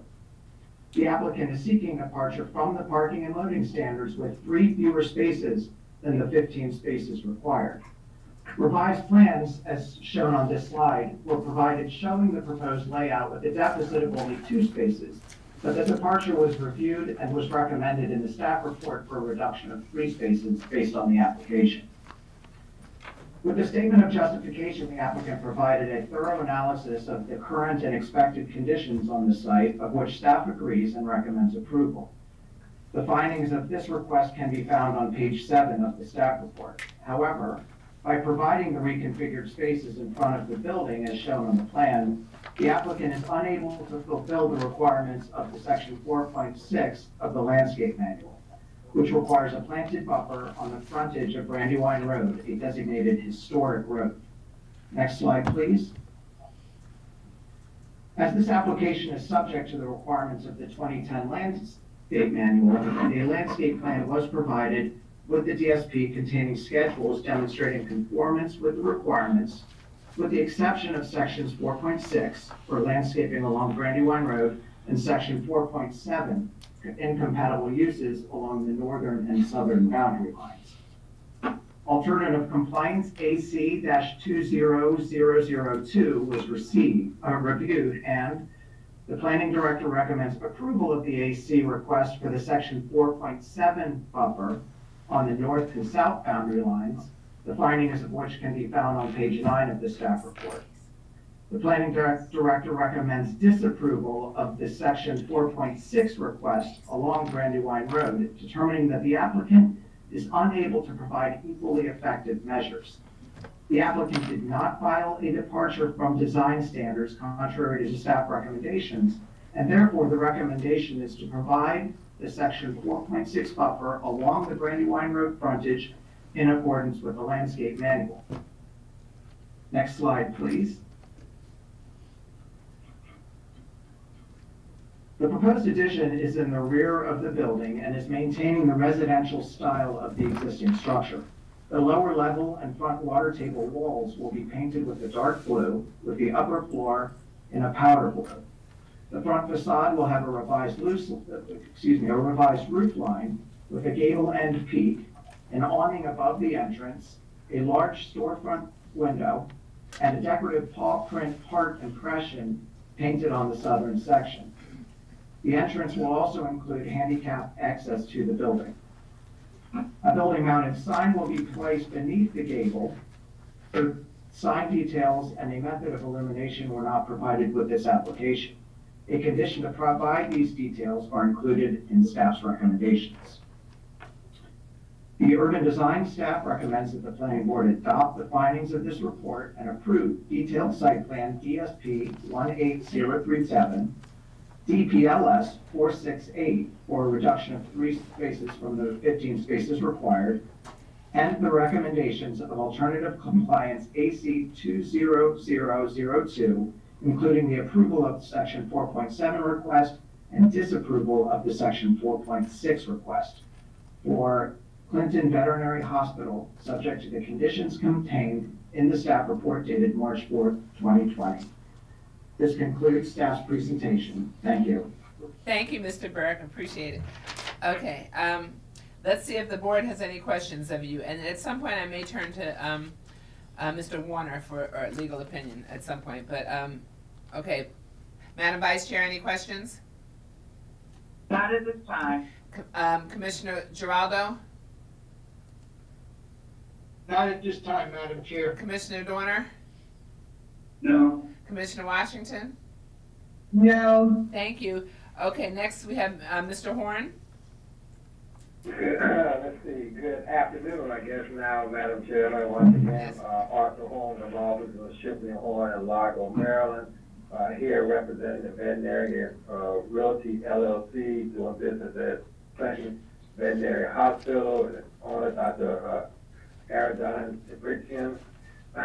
We have also the engineer, in this case, Joyce Engineering, Mr. Bill Joyce. The architect, in this case, Mr. Rod Lifford from Arrow Architect, and the land planner from Shipley and Horn with Francis Civil in this case. I'd like to thank Mr. Burke for his recitation of what's going on, and obviously, as the applicant, we agree with everything the staff has recommended except for the denial of the alternative compliance. And I'll go right to the heart of that. I just want to, just by way of background, to know that if in this particular case, this Clinton Veterinary Hospital has been in Clinton at this location and operating since 1955. Very good. At this, and this use has been provided for the care of the dogs and cats in the Clinton and extended area for a long time. This property was considered to be a non-conforming use when the sector plan in that area came in, and to amend, to add this additional use, this additional room, which is being used for operational room, would have required him to go through a special exception to amend the non-conforming use. So the district council 2 years ago passed CB 61 in 2018 just to allow the site plan to occur so this application can move forward. And as you can see, 2 years later, we're still going through the application. And this particular property comes down to the alternative compliance, where in the staff report, and Mr. Burke mentioned it on page 10, it says, and if I can read, it says, while the planning director understands the limitation of the existing condition of the site, specifically regarding the frontage along Brandywine Road, the site does not allow for sufficient space to provide an equally effective buffer in terms of the ability to fully design criteria. So in other words, they say, oh, by the way, if you look at the road on Brandywine Road and the parking and the front of this building, there is not space to do any kind of buffering. And therefore, since there's not any space to do any buffering, we're going to recommend denial. That seems to me to be contrary to what the whole purpose of the alternative compliance should be. We had to meet with DPI early on to talk about the expansion of Brandywine Road, which they indicated would never happen. But be that as it may, we have given... Mr. Horn, Mr. Horn, I'm going to stop you for a second, and you can come back to that. I'd like to know, I saw that in the staff report, and I see that you can't do, you're unable to do what is actually required, and that is why I have counsel on the phone, but you're counsel for the applicant. So explain to me why a departure wouldn't have been helpful in this instance. A departure from You're asking me why departure from... Well, maybe Mr. Burke can, I'm told, Mr. Burke? Yeah, Tom Burke, Urban Design Section, the departure from the landscape standards. So it'd be a departure from design standards for landscaping. So the bottom line, I guess, Madam Chairman, is this. Originally when we put in the application, it was for the detailed site plan and with reference to the departure, we didn't recognize that we had to have any departure from any of the parking because everybody has been parking in the spaces that are up front. And I guess the planning board has the exhibit that the applicant has put in. We do.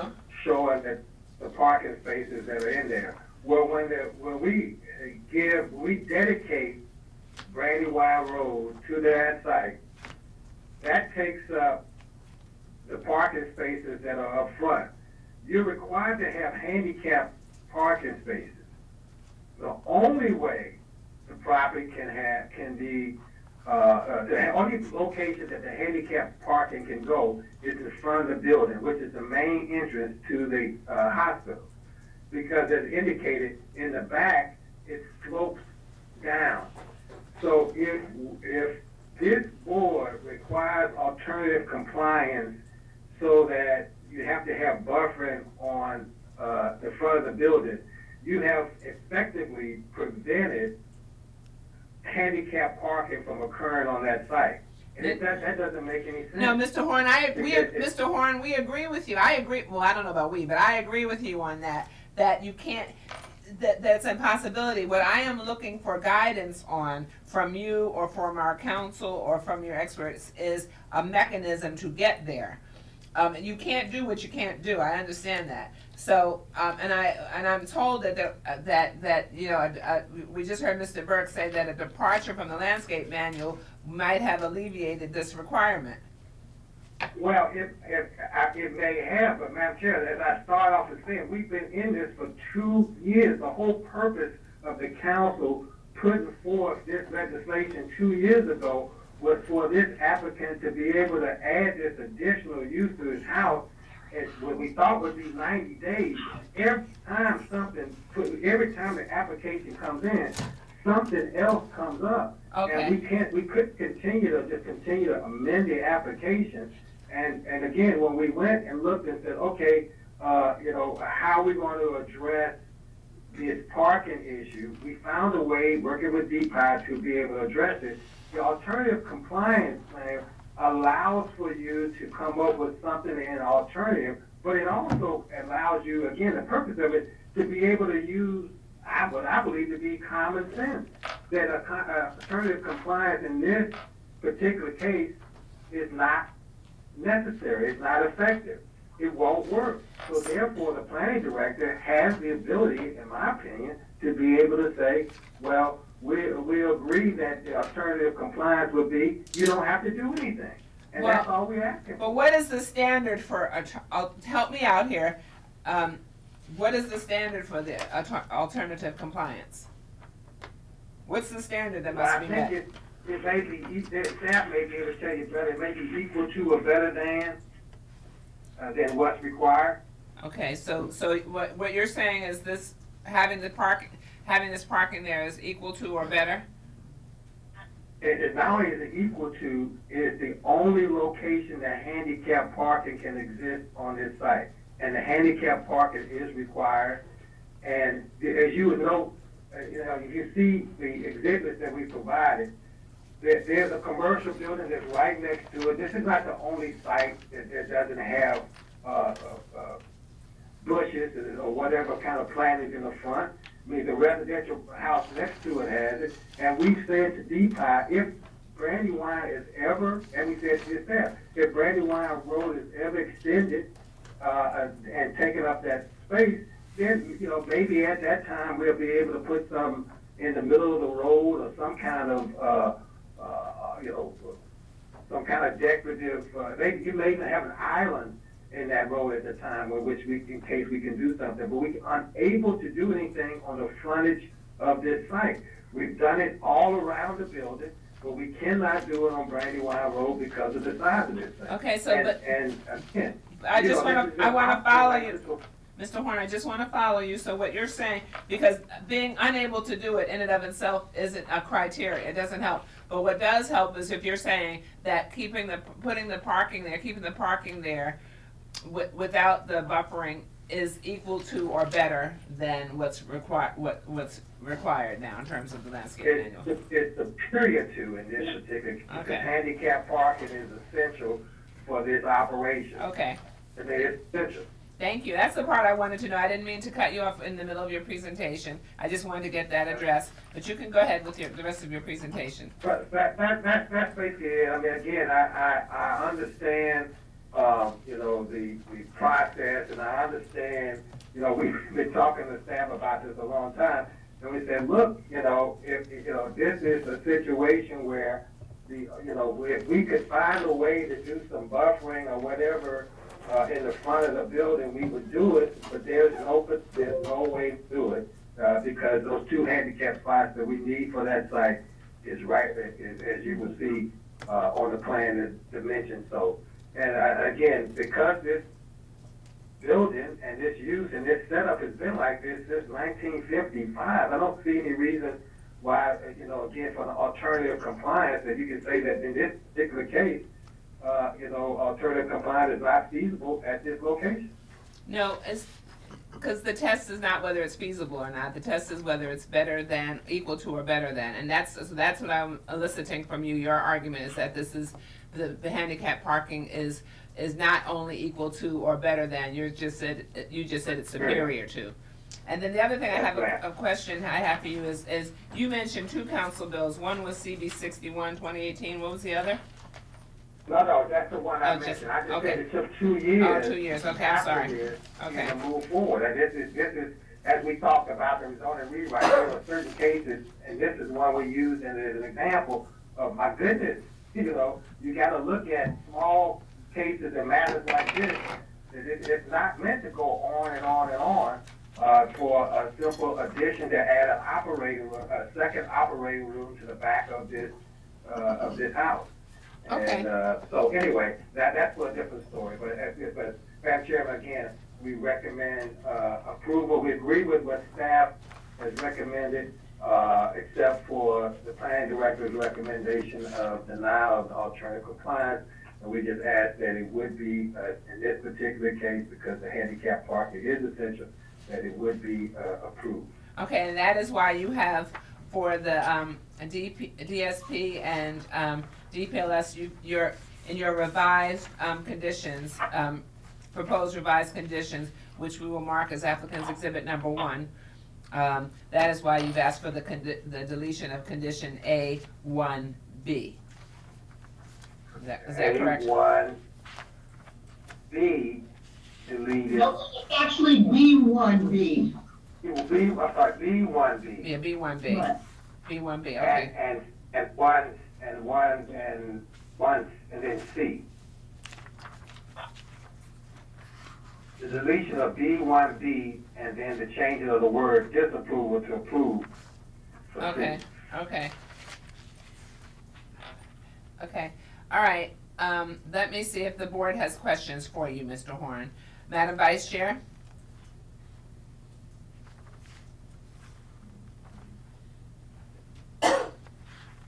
No, thank you. Okay, Commissioner Washington? No question, and thank you, Mr. Horn, for the clarifying comments. I would ask if our counsel is on, if they would please respond to that and or comment on it. On the equal to or better and or superior.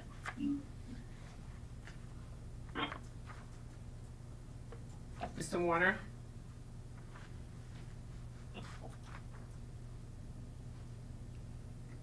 Well, I think if Mr. Warner is signing on, I think our counsel can address the legal requirement.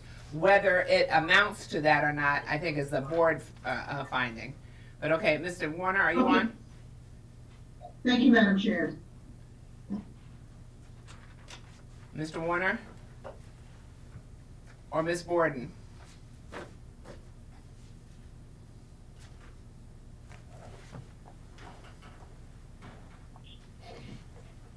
David Warner, Principal Counsel. Can you hear me? Yes, now we can. Yeah. Okay, thanks. Right, yeah, it's relatively simple analysis. The board has three choices. One, they can approve the DSP with the full buffer requirement in section 4.6 of the landscape manual, which I believe is approximately a 20-foot wide buffer with 80 plants per 100 feet. Two, they can approve the alternative compliance requested by the applicant if they determine that the proposed alternative compliance is equally effective as normal compliance would be in terms of quality, durability, hardiness, and ability to fulfill the design criteria. That's specifically what your landscape. Okay, say those things again, Mr. Equally effective in terms of what? So a proposed alternative compliance measure must be equally effective as normal compliance in terms of quality, durability, hardiness, and ability to fulfill the design criteria in section 3. Okay, so does that pertain to landscaping? That's the part I'm not hearing you say. Does that pertain to landscaping or not? Equally? That's how I interpret that, because those terms refer to qualities that are found in landscaping. Okay, and as found in section 3, you said? Exactly. What does section 3 say? Section 3 of the landscape manual, and I can go to that if you give me a second.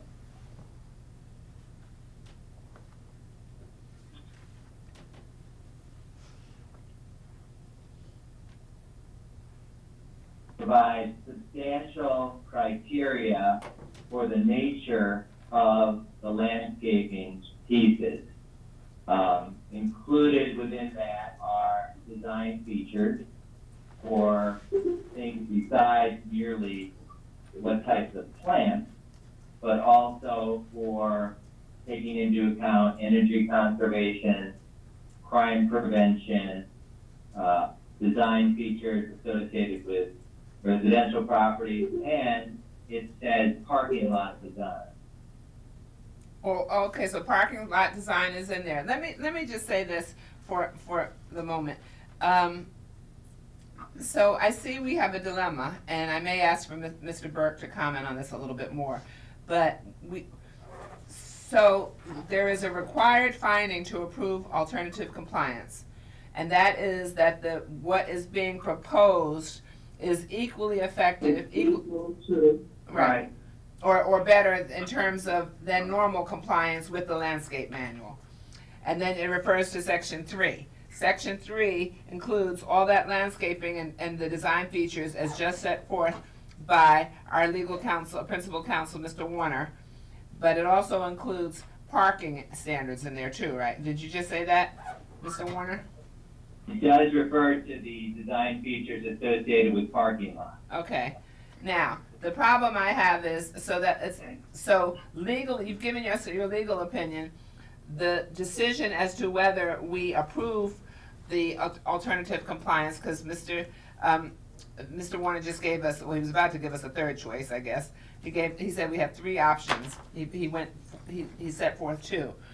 Right. The third option would be that the board can also propose alternative criteria other than what the applicant proposed or staff is recommending. Okay. So I don't know what that would be. Some other person may have that.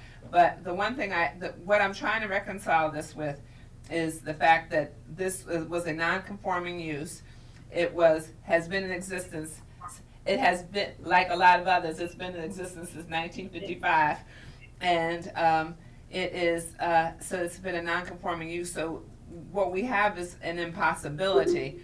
And for Mr. Burke, my question is, I heard Mr. Horn say that they keep going round and round and round on this, and every time they submit something else in furtherance, then it engenders a new requirement, and it just has to stop somewhere. Mr. Burke, can you comment on that? Madam Chair, before Mr. Burke, I need a clarification from our counsel, because what he was saying seems to be different than what Mr. Horn was saying. So could Mr. Warner address, Mr. Horn's position is, well, we gotta do the compliance, because if we're forced to comply with the landscape manual on Brandywine Road, we will not be able to have handicap parking. And I didn't hear Mr. Warner say that. So I don't think he's the one who can say that. I think Mr. Burke can say. Are you talking about the design, Commissioner Drago? No, I'm talking about Mr. Horn, Mr. Horn's court, and Mr. Horn, correct me if I'm wrong. What he's saying is, if we are forced to comply, then what happens is we cannot have the handicap parking in the front. And that's the justification for the alternative compliance. What I want Mr. Warner, and that's Mr. Horn, is that correct? I don't want to mistake. That is correct. The back of the house, it slopes down. And but that would, if somebody's in a wheelchair or something like that, it would not be accessible for them to come around to the front of the house. Okay, I understand. I just want to make sure I got your argument. And I don't think I heard our counsel say whether or not that is the type of issue that would allow us to say, okay, Mr. Warren, or okay to the applicant. He can't say that, but you Yeah, can turn I Mr. can Warner. clarify. I can clarify. Please clarify, Mr. Warner. Okay, so in this specific case, section 4.6 of the landscape manual intends, specifically because of the nature of this particular road being historic in nature, requires a certain amount of buffering to accomplish the purpose of ensuring the aesthetics from that roadway in front of buildings such as this. So it has this buffer requirement.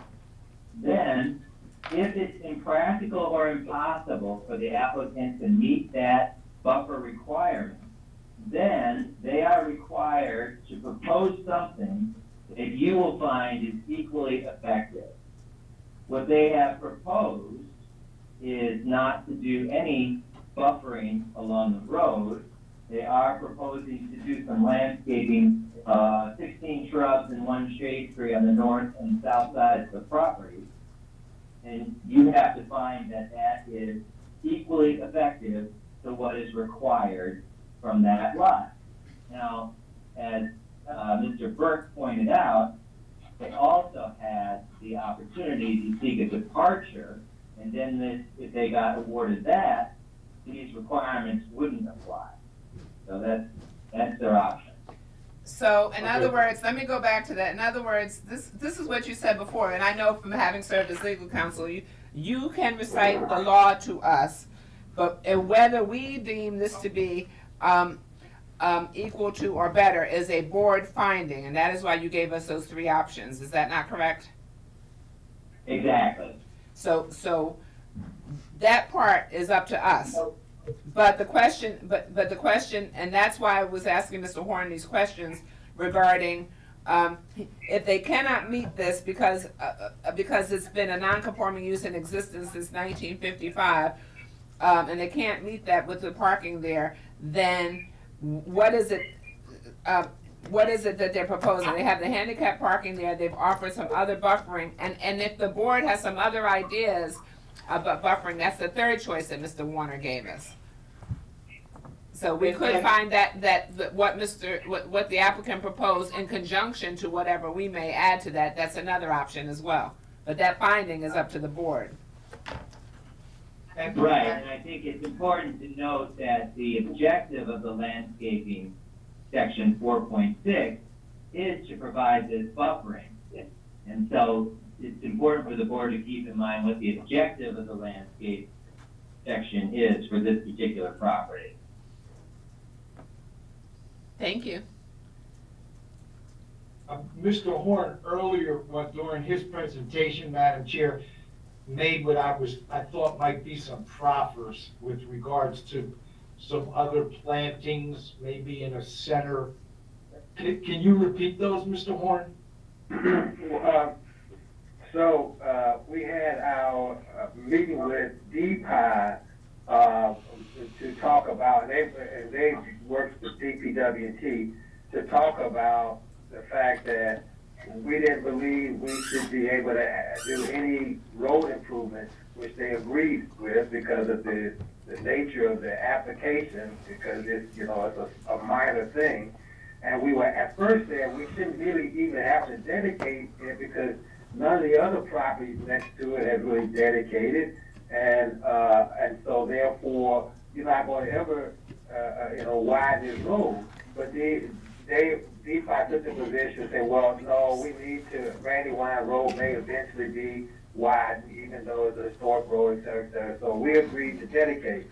So what I was saying is when they widen the road and it becomes more than a 2-lane road, they may have an island or something in the middle, in which case, we may be able to put some plantings in that island or something along those lines that, that wouldn't be the front of our building, but it will be an option if they ever would do something like that. Because if you will see from the exhibits that we put, the building, I mean, we show both the aerials and the Brandywine site from Brandywine Road. You can just see it's all impervious surface. It's all paved now, and there's just nothing. There's nothing that can be done. Thank you. Commissioner Washington, did I ask you already? Yes. Questions? Well, I think my question started this last conversation, so I'm fine. Okay. Okay. Commissioner Dorner? I'm fine, thank you. Madam Vice Chair, I think I asked you already. Okay. So let me see. Let me. While we're thinking, let me turn to Ms. Mary Force Tucker, please. Okay, I'll go forth. My name is Mary Force Tucker. I live at 11804 Mary Catherine Drive, Clinton, Maryland 20735. I'm a cat person. Dr. Debretzian has been my cat veterinarian, and Clinton Veterinary Hospital has been my animal hospital since about 2004, 2005. I guess I should ask, are you hearing me okay? We hear you great. Just great. Oh, right. Wonderful. Okay. Anyway, I've always received excellent care there. The hospital itself is very small for surgery and various tests. Animals have to be taken downstairs to the lower level, what I call a basement. Dr. Debretzian and staff are always going up and downstairs. The staff carrying the animals needing surgery or tests, and Dr. Debretzian doing the surgery or tests. Having all of this on one level would make it so much easier on everyone. I'm in total support of the addition. It's long overdue. That's what I have to say. Hope you approve it. Thank you. Thank you so much, Ms. Force Tucker. Are there any questions? And does the board have any questions of Ms. Force Tucker? If so, please so indicate. Okay, thank you. That concluded my sign-up list for this case. There was no one else here to speak. So now, let me turn back to Mr. Burke to see if you have anything that you care to add. Thank you, Madam Chair. Again, Tom Burke from the Urban Design Section. I just wanted to clean up a few of the talking points. First of all, echoing what Mr. Warner said regarding the intent of the landscape manual and the intent of alternative compliance. We view alternative compliance as equal to or better than normal compliance with the landscape manual. To respond to the timelines of this project, an informational mailing for the project was sent out in December of 2018, and the project was accepted on December of 2019. And that was largely due to discussions regarding the parking in the rear. and the fact that it was not a permitted addition to the property. And then lastly, regarding the dedication, the dedication is being required as, dedications are required along this road with applications. And dedications, let's put dedications of roadway. Yeah. The fact that they haven't been dedicated on either side or along that stretch is simply to the fact that there haven't been applications in for review. But once they come in, then the dedication, then they must dedicate. Yeah, of course that's DPI's area of expertise, but that's our understanding is that when applications are brought in along roads, along this roadway particularly, that dedications are then required at that time. Okay. Okay. Regarding the plantings off-site,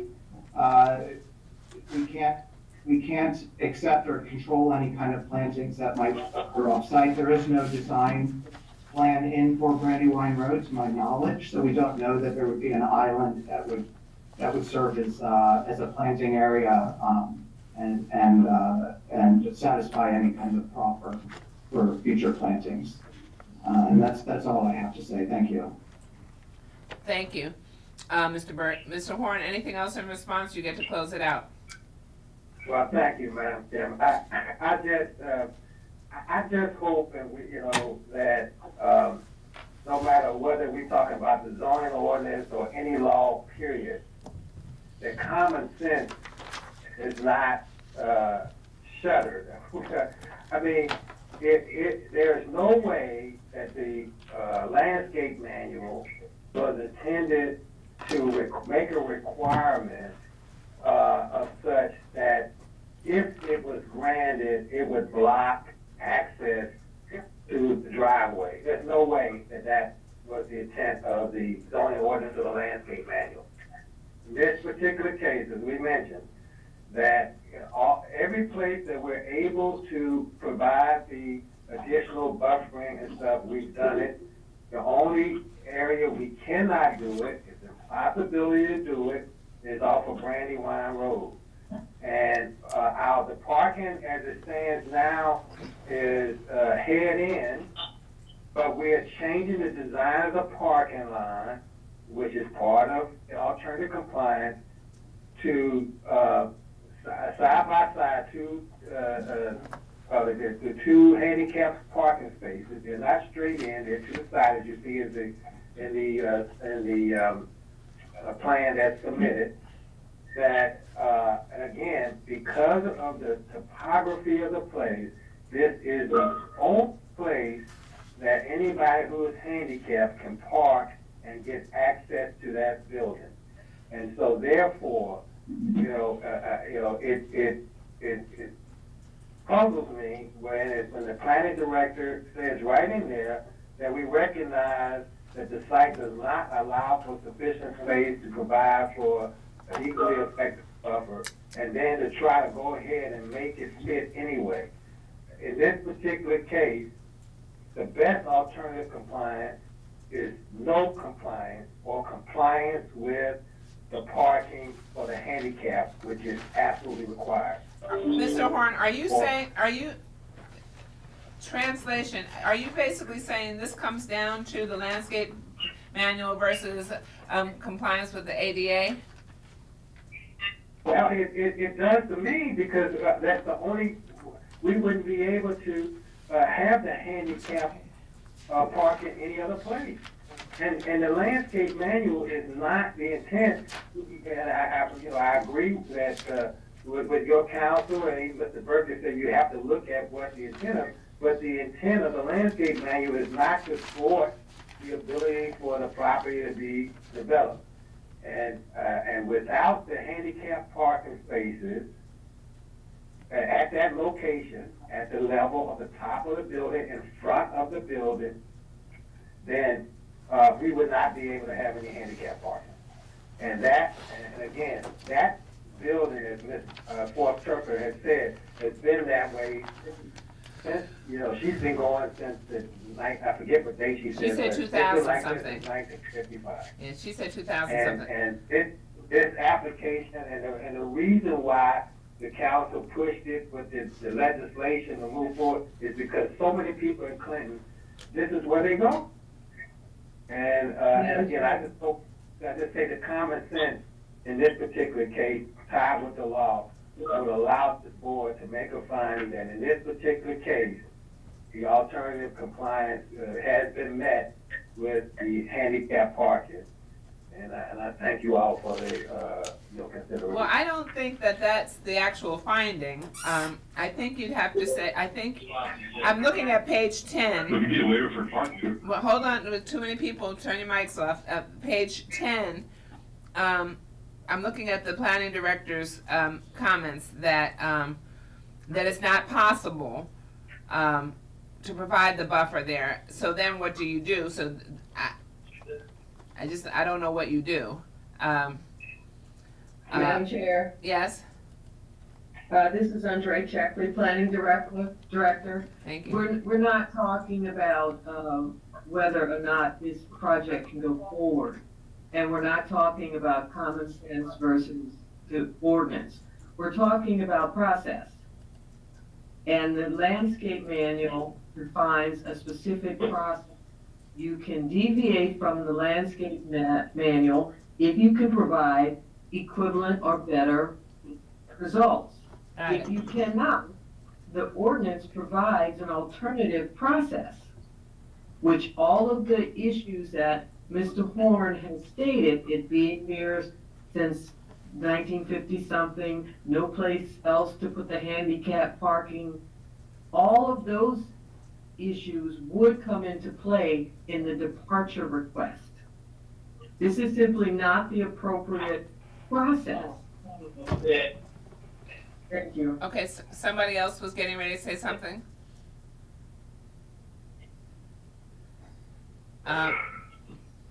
Does the board have any other questions? Mr. Horn, in response? I would say again, Madam Chairman, it's clear that the alternative compliance, I understand the landscape manual, that it does not anticipate you creating an impossibility. You have just like the planning director had the ability to approve this. She recommended disapproval. The board has the ability to recommend approval based on the situation we have currently. And I would ask the board to take that in consideration and to approve this DSP, DPLS, and alternative compliance so that Dr. DeBriccia can move forward with this process that's been going on for over 2 years. Thank you. Let me see if the board has any questions. Madam Vice Chair?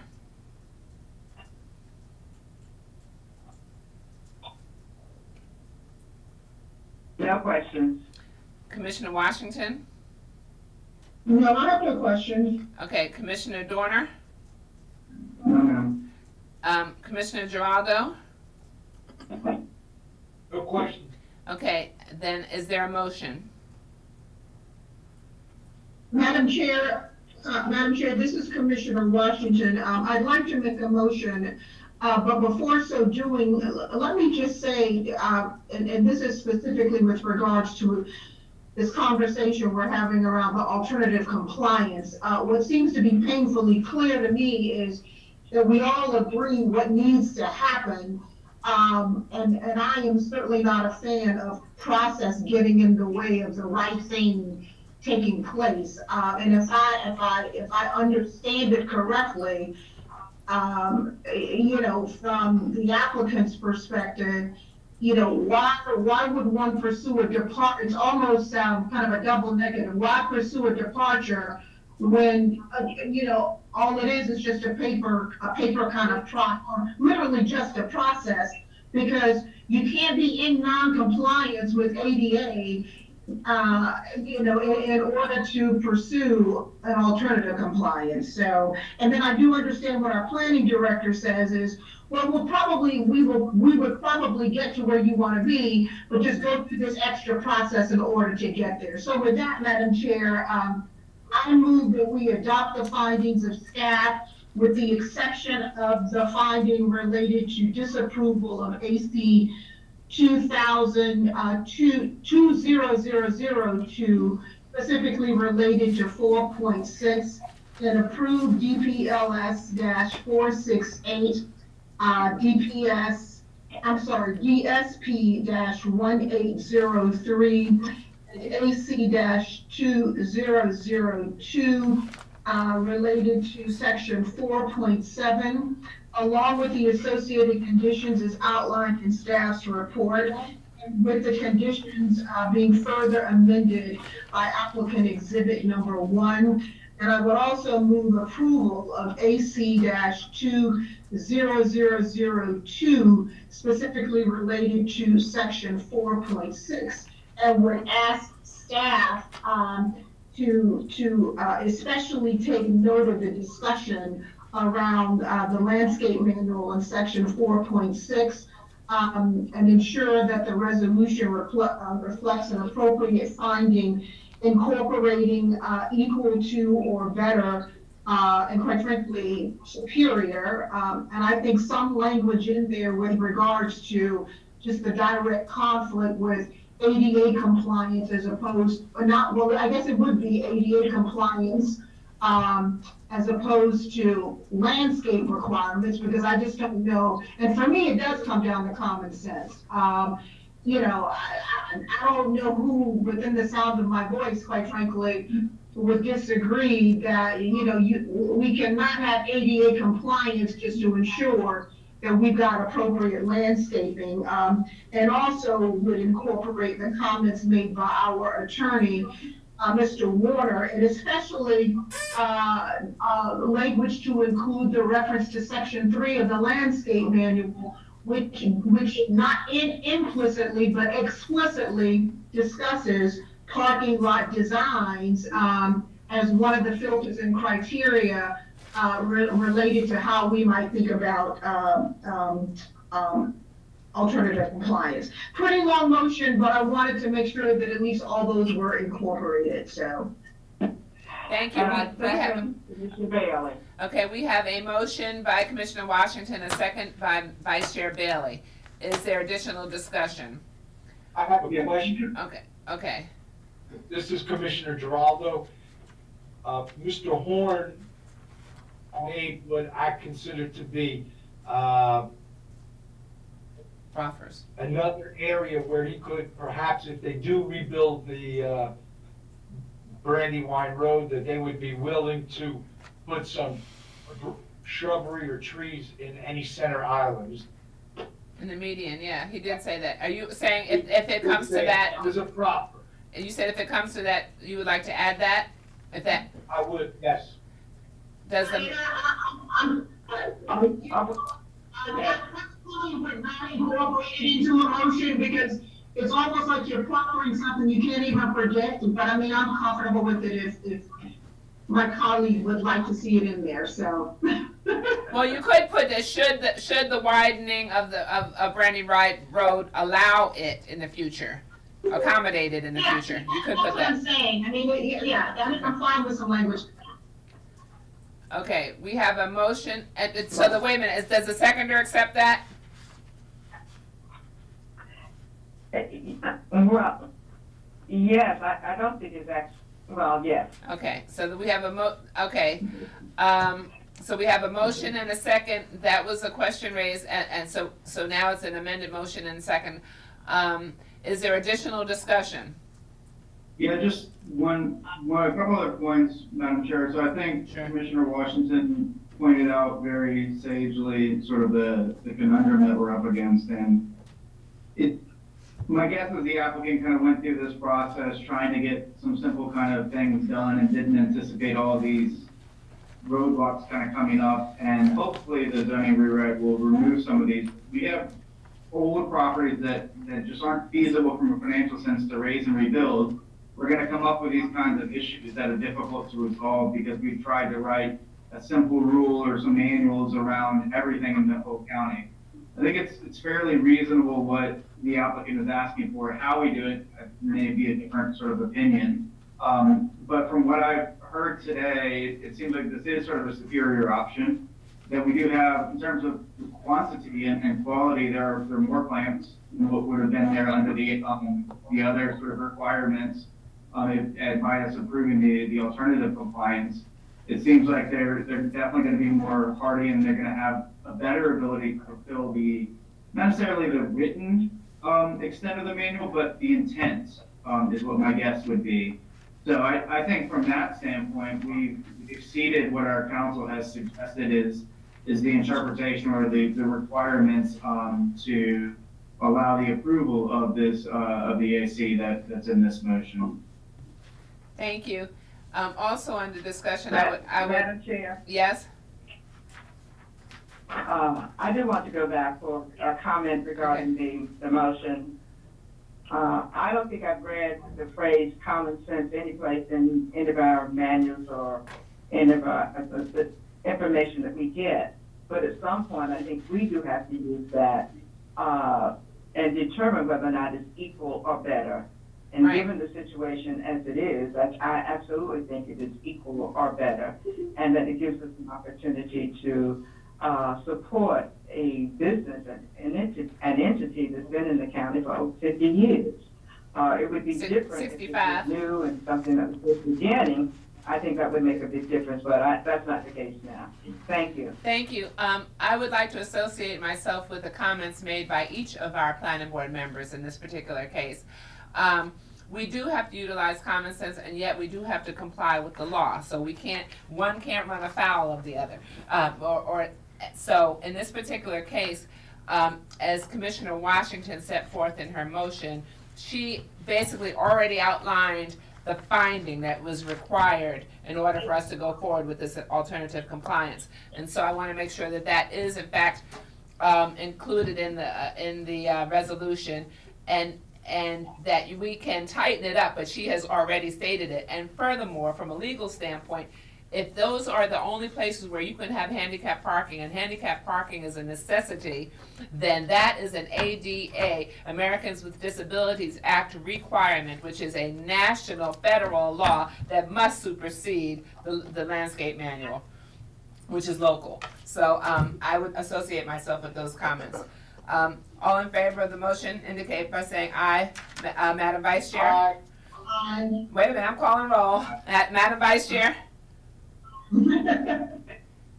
Aye. Okay, Commissioner Washington? Aye. Commissioner Dorner? Aye. Commissioner Giraldo? Aye. The ayes have it 5-0. Now wait a minute, that is for we need two separate motions on this one, right? Is this right or no? No, it's a companion. It's combined. Okay, it's combined. Okay. Okay. Thank you. It's the next one. That's two. Okay, got it. Okay. The ayes have it. It's unanimous. Okay. Thank you. Okay. Thank you. Now we are about to go. Is everybody okay, or do we need a health break at all before we go to the next one? We're good. Okay. So we're going. Yeah. No, you guys go ahead. I'll just step away for 2 minutes. I'm fine. Okay. Okay, but before I would like everyone here, so let's take the 2 minutes. Let's take the 2 minutes and then come back and do fairways, because fairways is going to take some time. Thank you, Madam Chair. Thank you. Okay, so let's just take 5 minutes, okay? Thank you. Camera's on. Okay, the Prince George's County Planning Board is back in session. For purposes of the public, I have to do a roll call again. Madam Vice Chair?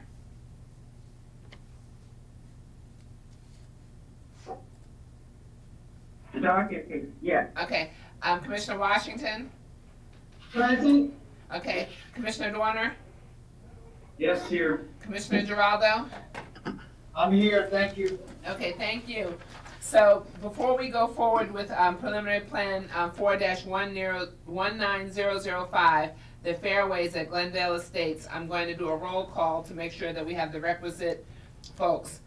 We have Sherry Connor, who is present today. Okay, Mr. Rivera?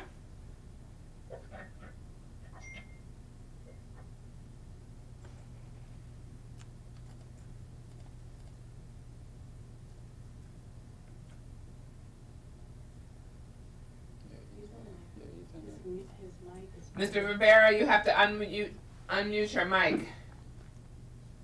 I thought I did. Can you hear me? Now we can. Yes, you're present. Okay. Okay. Okay, Sean. I'll go back to mute. Okay, thank you. Sean Bruce? Here. Glenn Burton? I'm here. Okay, Megan Reiser? I'm here. Okay, Daniel, I can't pronounce it. Schlegel? Schlegel, Schlegel, I knew that. Schlegel, Daniel Schlegel. Ryan McAllister. Yes, Madam President. Here. Okay, thank you. Mike Lenhart. Good afternoon. I'm here. Okay, Mirabelle Asengong. I probably mispronounced it. Can you correct the pronunciation for me again, please? Asengong. Asengong. Okay, thank you. Thomas Daugherty. I'm here. Thank you. Okay, so, and that concludes my sign-up list, and then we will note that we have 2 exhibits. We have the applicant's proposed revision to the conditions, and then we have the letter from the Maryland Department of Transportation to Mike Lenhart. Okay. All right, Ms. Connor? Yes, good afternoon, Madam Chair, members of the board. For the record, this is Sherry Connor with the Subdivision and Zoning section. Before you is the preliminary plan of subdivision for the Fairways 4-19005, which was previously scheduled as item 10 for the March 19th Planning Board agenda.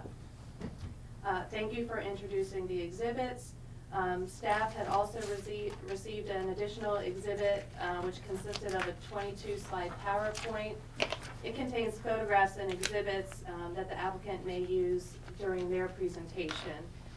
It was entered into the record, received before noon yesterday, and is available online for public viewing. The applicant's revisions to conditions were also added online for public viewing. And these will be discussed further in the presentation.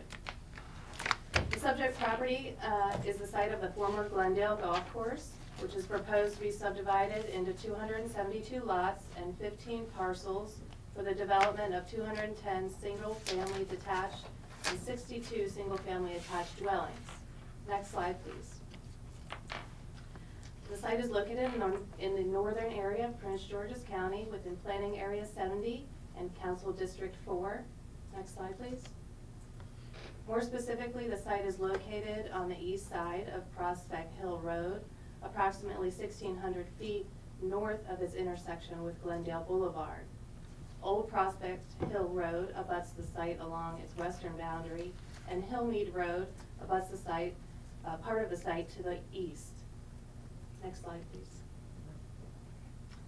The subject property is located in the OS and R18C zones. It's bounded to the north and east by properties in the RA, RE, and RR zones, and to the south and west by properties in the R18C, OS, and RR zones. Next slide, please. The aerial photo shows the site is currently developed as a golf course with intermittent woodland and several buildings, including a historic dwelling located central to the site. Surrounding the properties, the surrounding properties are primarily developed with single-family detached dwellings. Next slide, please. The site map shows varied topography, areas of steep slopes, and existing irrigation ponds on the subject site. Next slide, please. The master plan right-of-way map shows Glendale Boulevard, an arterial right-of-way to the southwest of the site, Prospect Hill Road, a collector roadway to the west, and Hillmead Road, a collector roadway to the east of the site. Next slide, please.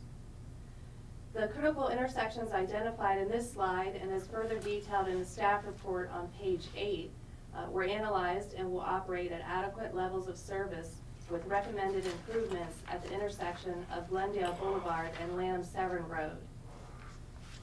The Maryland Department of Transportation State Highway Administration letter was submitted to the chairman's office and will be incorporated into the record, concurs with the findings of the transportation analysis. Next slide, please.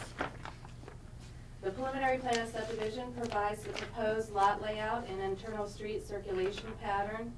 The townhouse lots are located within the northwest portion of the site, and access to the development is shown from Hillmead Road and Prospect Hill Road. It's noted that there's an existing site access from Old Prospect Hill Road, which is to be temporarily used and later converted to emergency-only access once the new access locations are constructed. Adequate public facilities, including fire, rescue, police, water, and sewer facilities, are available to serve the subject site. Next slide, please. The NRI plan for the property was reviewed during the preliminary plan and of subdivision, and during that review, field visits were conducted by Maryland Department of the Environment as well as planning staff. At this field visit, it was determined that 3 of the streams shown on the approved NRI are now considered ephemeral and are no longer considered regulated features. The applicant submitted an NRI exhibit shown here showing the necessary modifications. The NRI exhibit shows the site having 242 on-site specimen trees, as well as various stream and wetlands. Revision and approval of the NRI are recommended prior to signature approval of the preliminary plan of subdivision. Next slide, please. The tree conservation plan provided by the applicant proposes the removal of 186 of the on-site specimen trees in order to develop the site. A variance request was submitted, and staff recommends the approval of the removal of 179 specimen trees as outlined in the staff report on pages 22 to 24. Woodland reforestation, conservation, and landscape areas are shown in gray on the TCP1. Next slide, please. The PMA impacts, primary management area impacts to the regulated environmental features are shown on this slide. Lots are not proposed in these areas. However, the impacts are necessary to support infrastructure for the site. The staff is recommending approval of these impacts as outlined further on pages 25 through 27 of the staff report. Next slide, please.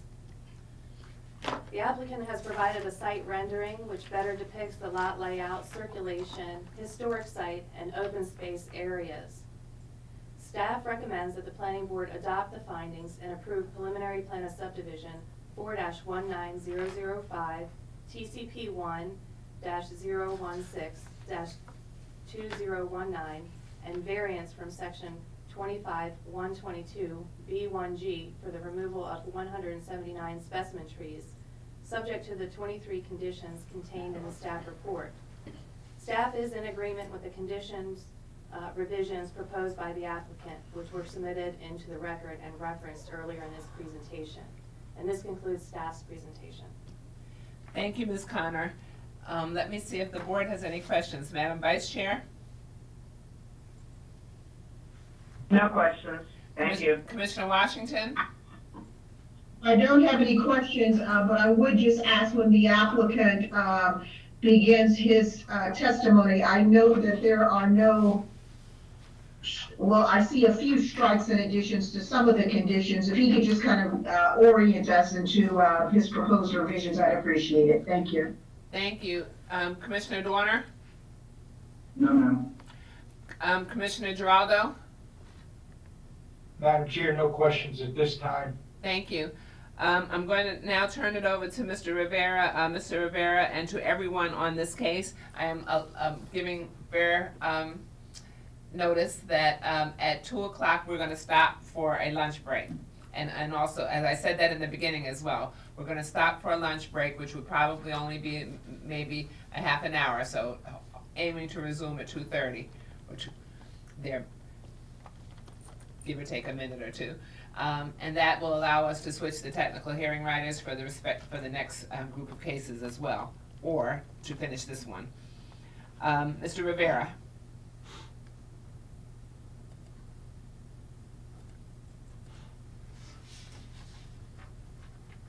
Here I am. Yep, there you are, okay. Great. There's two mute buttons on our system here, so I forgot which one it was. Okay. Good afternoon, everybody. Good afternoon. There's times of stress, but as Matt said earlier and Arthur, you guys have done a yeoman's job of keeping trudging through this situation, so we really appreciate it. Thank you. For the record. Yes, I'll address For the record. conditions. Yes, for the record. You should get an APA award. You might be the only planning group that had any meetings. Okay. Just quickly after. For the record, you're Norman Rivera. Okay. Excuse me? Oh, Norman Rivera. Thank you. Thank you. Forgot about the normal budget. Norman Rivera, attorney for the applicant offices in Bowie, Maryland. Thank you. You're welcome. I'm not used to not having the podium in front of me. That's okay. As Ms. Connor went through the staff report, she really hit all the highlights. Just a bit of background. Everybody knows that the golf business in the county and probably countrywide has been diminishing, unfortunately. In this case, Glendale Golf Course, which was here since the late 50s, suffered the same fate. We purchased the golf course last September, and during that time period, Councilman Turner processed a sector plan amendment for the East Glendale area to effectuate the plans we have today, which allows us to develop the property at RR densities, which is what's proposed. The process had plenty of notice with communities, being a sector plan. Park Planning itself had sent out notices to each homeowner, the affected municipalities like Bowie, et cetera, Glendale Citizens Association. John Shields, during that same time period before, when he was looking for possible purchasers, had several meetings at the course with different people and citizens. And then as we took over, we had various meetings with people who live around the site, Ms. Maribel, who's on the phone as well, and we've continued that dialogue. So we sent them notices of the various hearings and the continuances, the staff report, and the revisions. With that, the conditions that we worked on with Ms. Connor and her group, especially environmental planning, who met with us on the site a couple times, we are now in full agreement with those conditions. We don't have any other preface remarks or anything to say about the staff report. This is a preliminary plan followed by a detailed site plan, plat, and permit.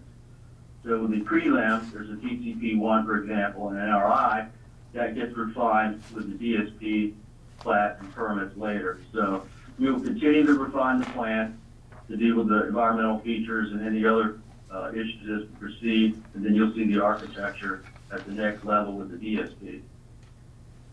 With that really concludes our presentation. If you have any other questions, I can go right to the conditions if you wish. Why don't you just go forward with those pursuant to Commissioner Washington's question, and then we'll see if there are any other questions. Okay. Thank you. I believe it's called additional backup for supplemental item 10 in your backup. Right. Yes. And at the very bottom of the first page is the first change to condition 13G.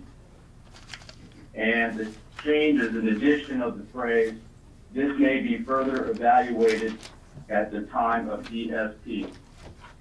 So this allows for landscape credits for certain areas to be determined further at DSP, which it does in any event, but it's good that this language is in the resolution and the report.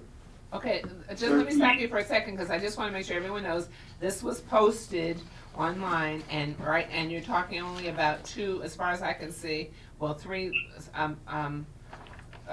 changes. Okay, so right now you just did 13G, which was just adding. Yeah, this may be further evaluated at the time of detailed site plan. Okay, next would be H. Go ahead. Yes, Madam Chair, thank you. This is the same change to that. Add the same phrase, "This may be further evaluated at the time of DSP, period." And then number 15? And then 15 clarifies the process of revising the natural resources inventory. So now the language should read, the natural resources inventory, NRI, shall be filed to be revised through the standard review and approval process, period. This deleted the word approved. Revision to the NRI, this is the new language, shall be approved prior to detailed site plan review and approval, period. Thank so you. that clarifies that we submit one and it gets reviewed and approved concurrent with the DSP and the staff, and I would agree to that. Okay, thank you. And let me hear, I know you said this earlier, but Ms. Connor? The staff is in agreement. Okay, thank you. Anything else, Mr. Rivera, at this time? No, ma'am, thank you. Okay. Let me see if the board has any questions of you, Madam Vice Chair. No, no questions at this time. Commissioner Washington? No questions, and thank you for the clarification, Mr. Rivera. Okay, Commissioner Geraldo? No questions, Madam Chair. Commissioner Dorner? No questions, and I thank Mr. Rivera for his earlier comment. I think it is pretty commendable that we got everything up and going so quickly, and that everyone worked together to get all the cases to get going today and streaming. This has been very seamless. Thank you. Yeah. So, Mr. Rivera, you have some engineers there with you, and Mr. Linhart, the traffic engineer. Do you need to put them on, or are you good for now? They're all okay. We're all in the same room. Okay. 6 feet apart. 6 feet apart, okay. Okay. Good job. Okay, Mirabelle Asanang? Here. Hi, do you wish to speak? Yes, I do. I do have a few questions. For instance, the new staff report, they did report that our schools cannot handle the new influx because they are above 100% all, the elementary, middle, and high school. And yet they are still, I didn't see any comments on that. They didn't say anything on that. And well, also No, go ahead. I'll let you finish first. Yeah, in 2003, a very similar proposal was proposed, which was actually Plan 4.03088, and that was abandoned because even though, again, staff report stated that it kind of met adequate public facilities, the county, especially the city of Bowie, actually declined to pass this because everybody was in agreement that the state standards are really set low, and it's not because them passing doesn't mean they really pass. It just means that our standards are set very low. And then now again we have a very similar proposal, and the state is trying to pass it without addressing the concerns that had been before, to name the road, because Prospect Hill just can't handle this traffic anymore, regardless of what the staff report says, and that is because they're using data from 10 years ago. We had to push forward and fight for them to include data for the new data for schools.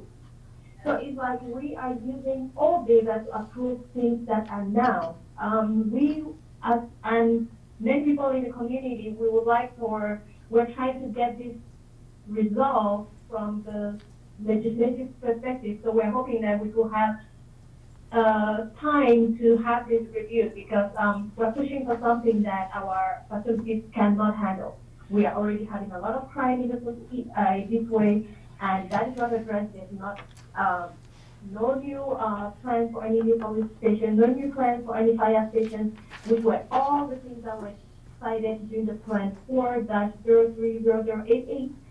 And then Prospect Hill is an amalgam of potholes. Nobody is mentioning any new construction of a road, and yet most of the traffic for this development is going to come through Prospect Hill Road. The staff report used data for traffic, and they did a Monday to Friday. We have a greater influx on Sunday and some Saturdays when we have a mega church that brings thousands. They hold 4 services, and they bring thousands of the Prospect Hill Road.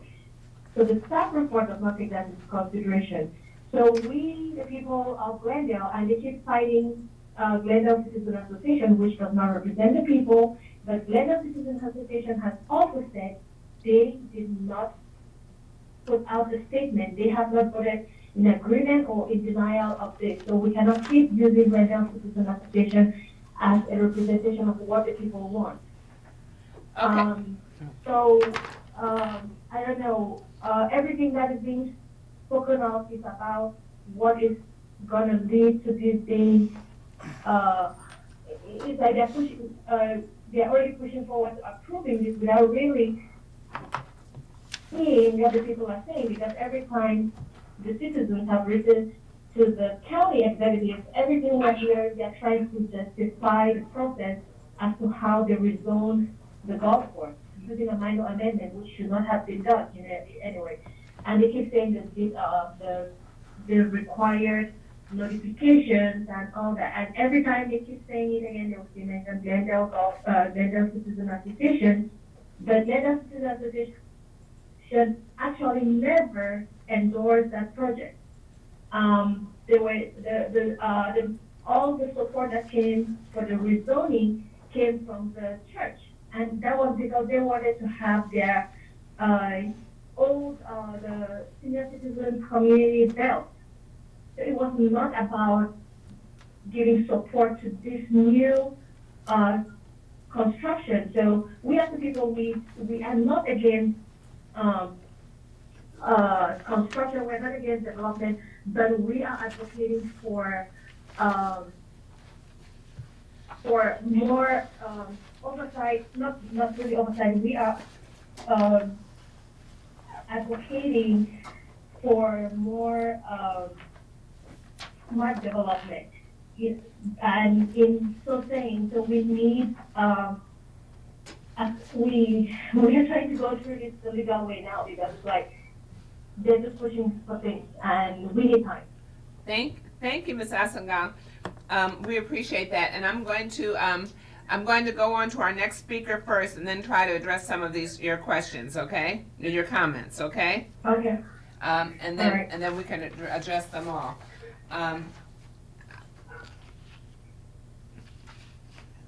Mr. Doherty? Oh. Yeah, I'm here. Okay. Wow, you stole my thunder. Wow, that's exactly what I was going to cover, a lot of it. Now, the thing is, with the schools, it's a real concern. They're all over. We have a lady that represents Glendale Elementary School that comes to our Glendale Civic Association. And the numbers she is saying and the numbers that the county are saying are two different things. She's saying that the school's right now enrolled at 155%, and they're expecting 60 more kids in there because they're starting a program for autistic children. I think that's what she said the last time. So, and looking at the sector plan from the 2006 East Glendale sector plan, one of the policies on the visions of public facilities, it says construct the appropriate number of schools to achieve a school system that operates at 100% capacity or below in every school. And that has not been achieved. If you look at the boundaries of the schools, okay. The Fairwood. Mr. Doherty, I'm going to come back to the schools for a second. Can I have you go on to your next topic? The reason, and then I'll explain that. So can I have you go on to the next topic after schools? Okay. Again, we go back to the sector plan. The sector plan talked about, and this is back in 2006 when we only thought we were going to have 207 homes on the golf course. And then they changed it to an adult living community, and there were going to be 390 apartments on each corner of the golf course. And they made recommendations that needed to be provided to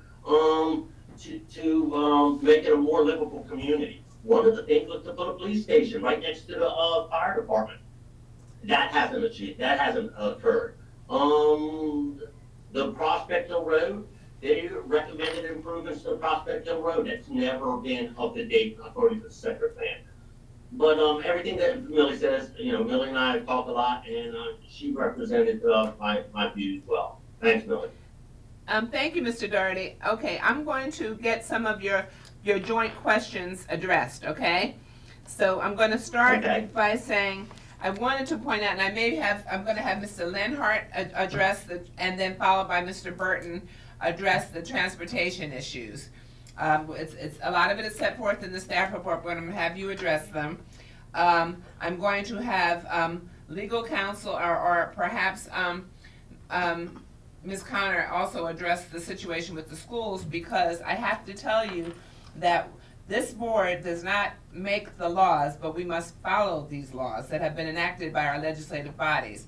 One law has removed the schools analysis from the APF, adequate public facilities analysis, at the time of preliminary plan of subdivision. So we can no longer consider the how crowded the schools are or how crowded they are not in making a decision on a preliminary plan of subdivision, because they now pay an impact fee, a school impact fee.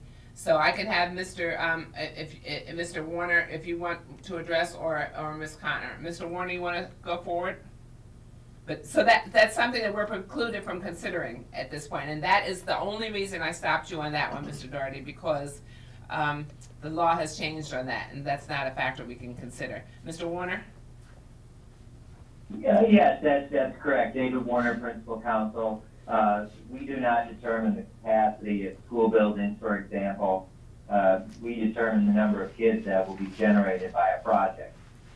And what happens after that? There's a fee that they will have to pay per unit.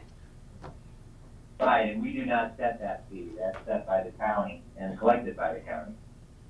So pursuant to the subtitle 24 of the subdivision regulations, we analyze school facilities for purposes of analysis, but we cannot use that to approve or disapprove a preliminary plan of subdivision. Ms. Connor, do you care to add to that? That is accurate. Thank you, Madam Chair. Specifically, section 10-192.01 of the county code requires that fee amount be paid at the time of permitting for each building permit, for each dwelling unit. And it is payable to the county, and there is no other mitigation required for schools. The tables provided in the staff report are for informational purposes, and outline the analysis that was conducted based on figures obtained from public schools and in accordance with our public facilities master plan. So that is the reason we can't address the issue of schools, but there is an impact fee that must be paid pursuant to county law. So thank you. Now, with regard to the transportation analysis, Mr. Lenhart, can you address the transportation analysis? And one of the things that Ms. Asagong said was all the tests were so long ago, and furthermore, that the tests were done Monday through Friday, not taking into consideration the services that are conducted at Reed Temple, which is at the intersection of Prospect Hill Road and 193, which I was here when we approved Reed Temple, and was a little bit nervous about that. I must say they do a yeoman's job with they have police there enforcing ingress and egress there. But I think what she's talking about is the combination with the church and then the traffic generated by the proposed development. And if you could address that, Mr. Lenhart. Certainly. It's Mike Lenhart with Lenhart Traffic Consulting. We did conduct a new traffic impact study that starts with a scoping agreement that we prepare and submit to Park and Planning, transportation staff for their review and approval. That was approved and establishes the intersections we need to study, the parameters, including trip assignments for the site and various things that go into the traffic study. We did conduct new traffic counts in March of 2019 at all the study intersections. The guidelines for traffic impact studies require that the traffic counts be done on a Tuesday, Wednesday, or Thursday when school's in session. We understand that the mega churches have their own type of traffic patterns and own challenges, but the guidelines do require us to do our counts on a Tuesday, Wednesday, or Thursday when school's in session. That generally accounts for the peak traffic flows for the traffic on the roadways. It includes commuter traffic, school traffic. And we studied all the intersections. Everything was found to pass. We did look at Prospect Hill Road at the site access. We looked in both directions on Prospect Hill down to Route 450 and up to Fletcher Town at Prospect Hill. And Hillmead. I'm sorry, and on Hillmead, we looked on Hillmead as well, from the site access down to Route 450 and Prospect Hill out to 193. All of the intersections passed except for the intersection 1 that's shown on that exhibit at Route 193 and 564 was found to be exceeding the threshold, which is a level of service D is acceptable. Exceeding that, we identified left turn lanes to be constructed on northbound and southbound 564 that would create acceptable levels of service at that intersection. And we actually are currently working on design of those improvements now. State Highway has reviewed and approved our traffic study, including all of the traffic counts and components. Transportation staff, park and planning as well, has reviewed and approved the study in their staff report. Mr. Lenhart, let me make sure I heard you, but I want to repeat that. So I'm looking at the letter dated October 21st, 2019 from the Maryland Department of Transportation addressed to you. And it does talk about the various intersections. It accepts your study, accepts pretty much everything that you've submitted in terms of the traffic analysis. And what I did hear you say is that that at the intersection of 564, which is Lanham Severn Road, and 193, specifically on Lanham Severn Road, going in both directions on 193, there will, instead of being a single left turn lane, there will be a single lane. There will be a double turning lane. Is that right? Okay. So Yes, that is what the applicant is required to do in order to address the traffic generated by this proposed subdivision, because that's the only failing intersection in accordance with the guidelines for the analysis of transportation. Correct? That's correct. Okay. Thank you. Mr. Burton, do you have anything else to add? Madam Chair, for the record, Glenn Burton with the Transportation Section. I fully concur with the comments made by Mr. Lenhart. Okay, thank you. Okay, and so that also addresses Ms. Asanang's issue about why the analysis is done during the weekdays, because it has to be done during the days when most people are working and also where school is in session. And so it does not take into account Sundays. Is that pretty accurate? That's correct. It does not include Sunday traffic counts. Okay. When people, so what it does is it analyzes the intersections in the morning with rush hour and the evening rush hour, which is called the AM and PM peak hours. And on Sundays, it's not the same for everybody. People aren't rushing out the door pretty much the same in that same concentrated time period in the morning and in the evening, or rushing home at the same time in the evening. So that is one of the reasons that the transportation analysis is not performed on Sundays. I do understand Reed Temple. I see the traffic going in and out there. But I think with their continued police presence and traffic mitigation measures, that's probably doable. But Ms. Asagang and Ms. Doherty, we can only address what we're legally able to address. So they have addressed the roads in accordance with the guidelines, and the schools have been removed from the equation in terms of the analysis at the preliminary plan of subdivision stage. So I just needed to say that. Let me see if the board has any questions of anyone who has spoken thus far. Madam Vice Chair? No questions at this time. Commissioner Washington? No questions, Madam Chair. Commissioner Geraldo? Madam Chair, I have no questions at this time. Commissioner Dorner? No. Okay.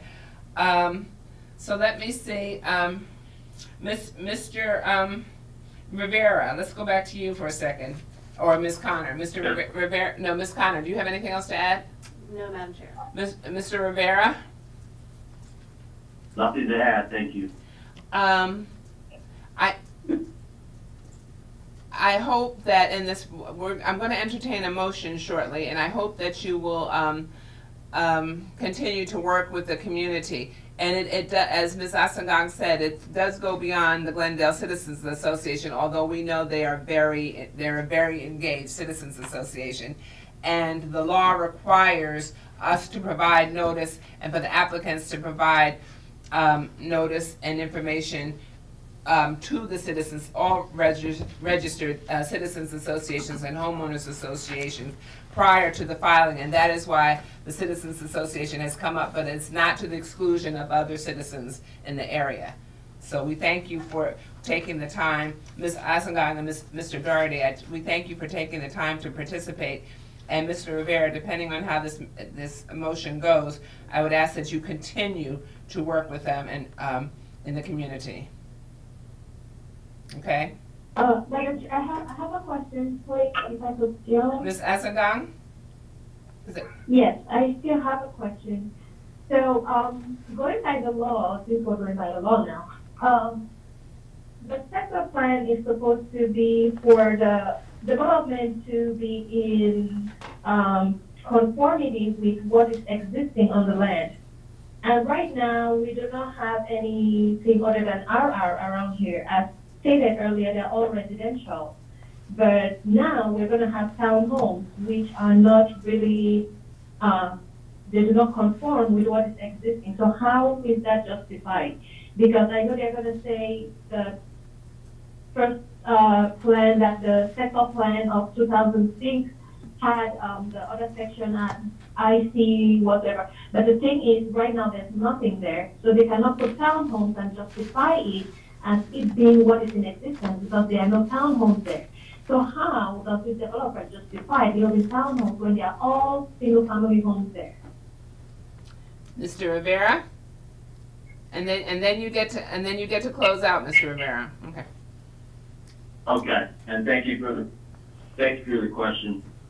The sector plan modified the former sector plan of 2006 to delete the active adult recommendations, which would allow mid-rise to high-rise apartments and make the rest of the site open space. It modified the land use recommendations for the entire property, including other adjoining property, to require an RR-like density. So that being said, the 272 units equal RR density, even though some of those are townhomes, it still does not exceed RR, which is exactly what is all around us. So from a density standpoint, it's in conformance with the sector plan, which the council just approved in 2018, and which your staff extensively reviewed. It's on page 15 of the report, of the staff report, in terms of master plan conformance. So master plan conformance does not mean unit type equals unit type in the area. It deals with land use. It does not deal with necessarily product, unless it was that specific of the sector plan, say like a Route 1. So the density is commensurate with what's around us, and no more and no less from that point. Mr. Rivera, what's the percentage of townhomes? Is it a little less than 25%? 210 single, 62 towns. I can't do the math fast enough. But the townhouses are on the R18C portion of the property, which would have allowed for high-rise apartments at higher density. But we're restricting it to just townhouses, but still at RR density overall. Okay. For the whole site. Thank you. Okay. Okay. That's 22.7%. Thank you. You're welcome. So do you have anything else to add in summation? And everyone else needs to turn their mics off because we're getting some feedback. Okay. Again, Norman Rivera for the record. We would ask for your support for this project so we can move on to the next phases.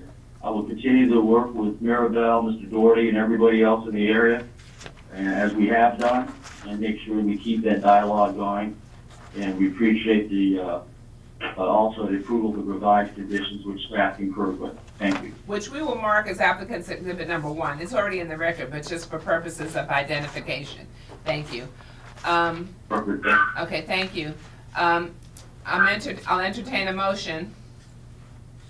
Madam Chair, this is Commissioner Washington, and I move that we adopt the findings of staff and approve preliminary plan 4-19005, TCP 1-016-2019, and variance to section 25-122B1G for 179 specimen trees, along with the associated conditions as outlined in staff's report and is further revised by applicant exhibit number 1. We have a motion. Is there a second? Bailey, and second. Okay. We have a motion by Commissioner Washington and a second by Vice Chair Bailey.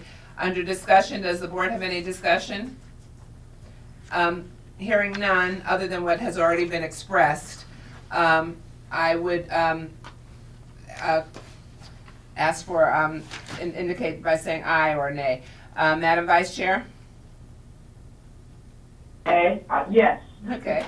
Commissioner Washington? Aye. Commissioner Dorner? Yes. Commissioner Giraldo? Aye. Okay, the motion carries 5-0. While I have everyone, we have before us item 11, which is a resolution which needs to be amended in accordance with the amended recommendations in applicant's exhibit number 1. Is it? Move approval, Madam Chair.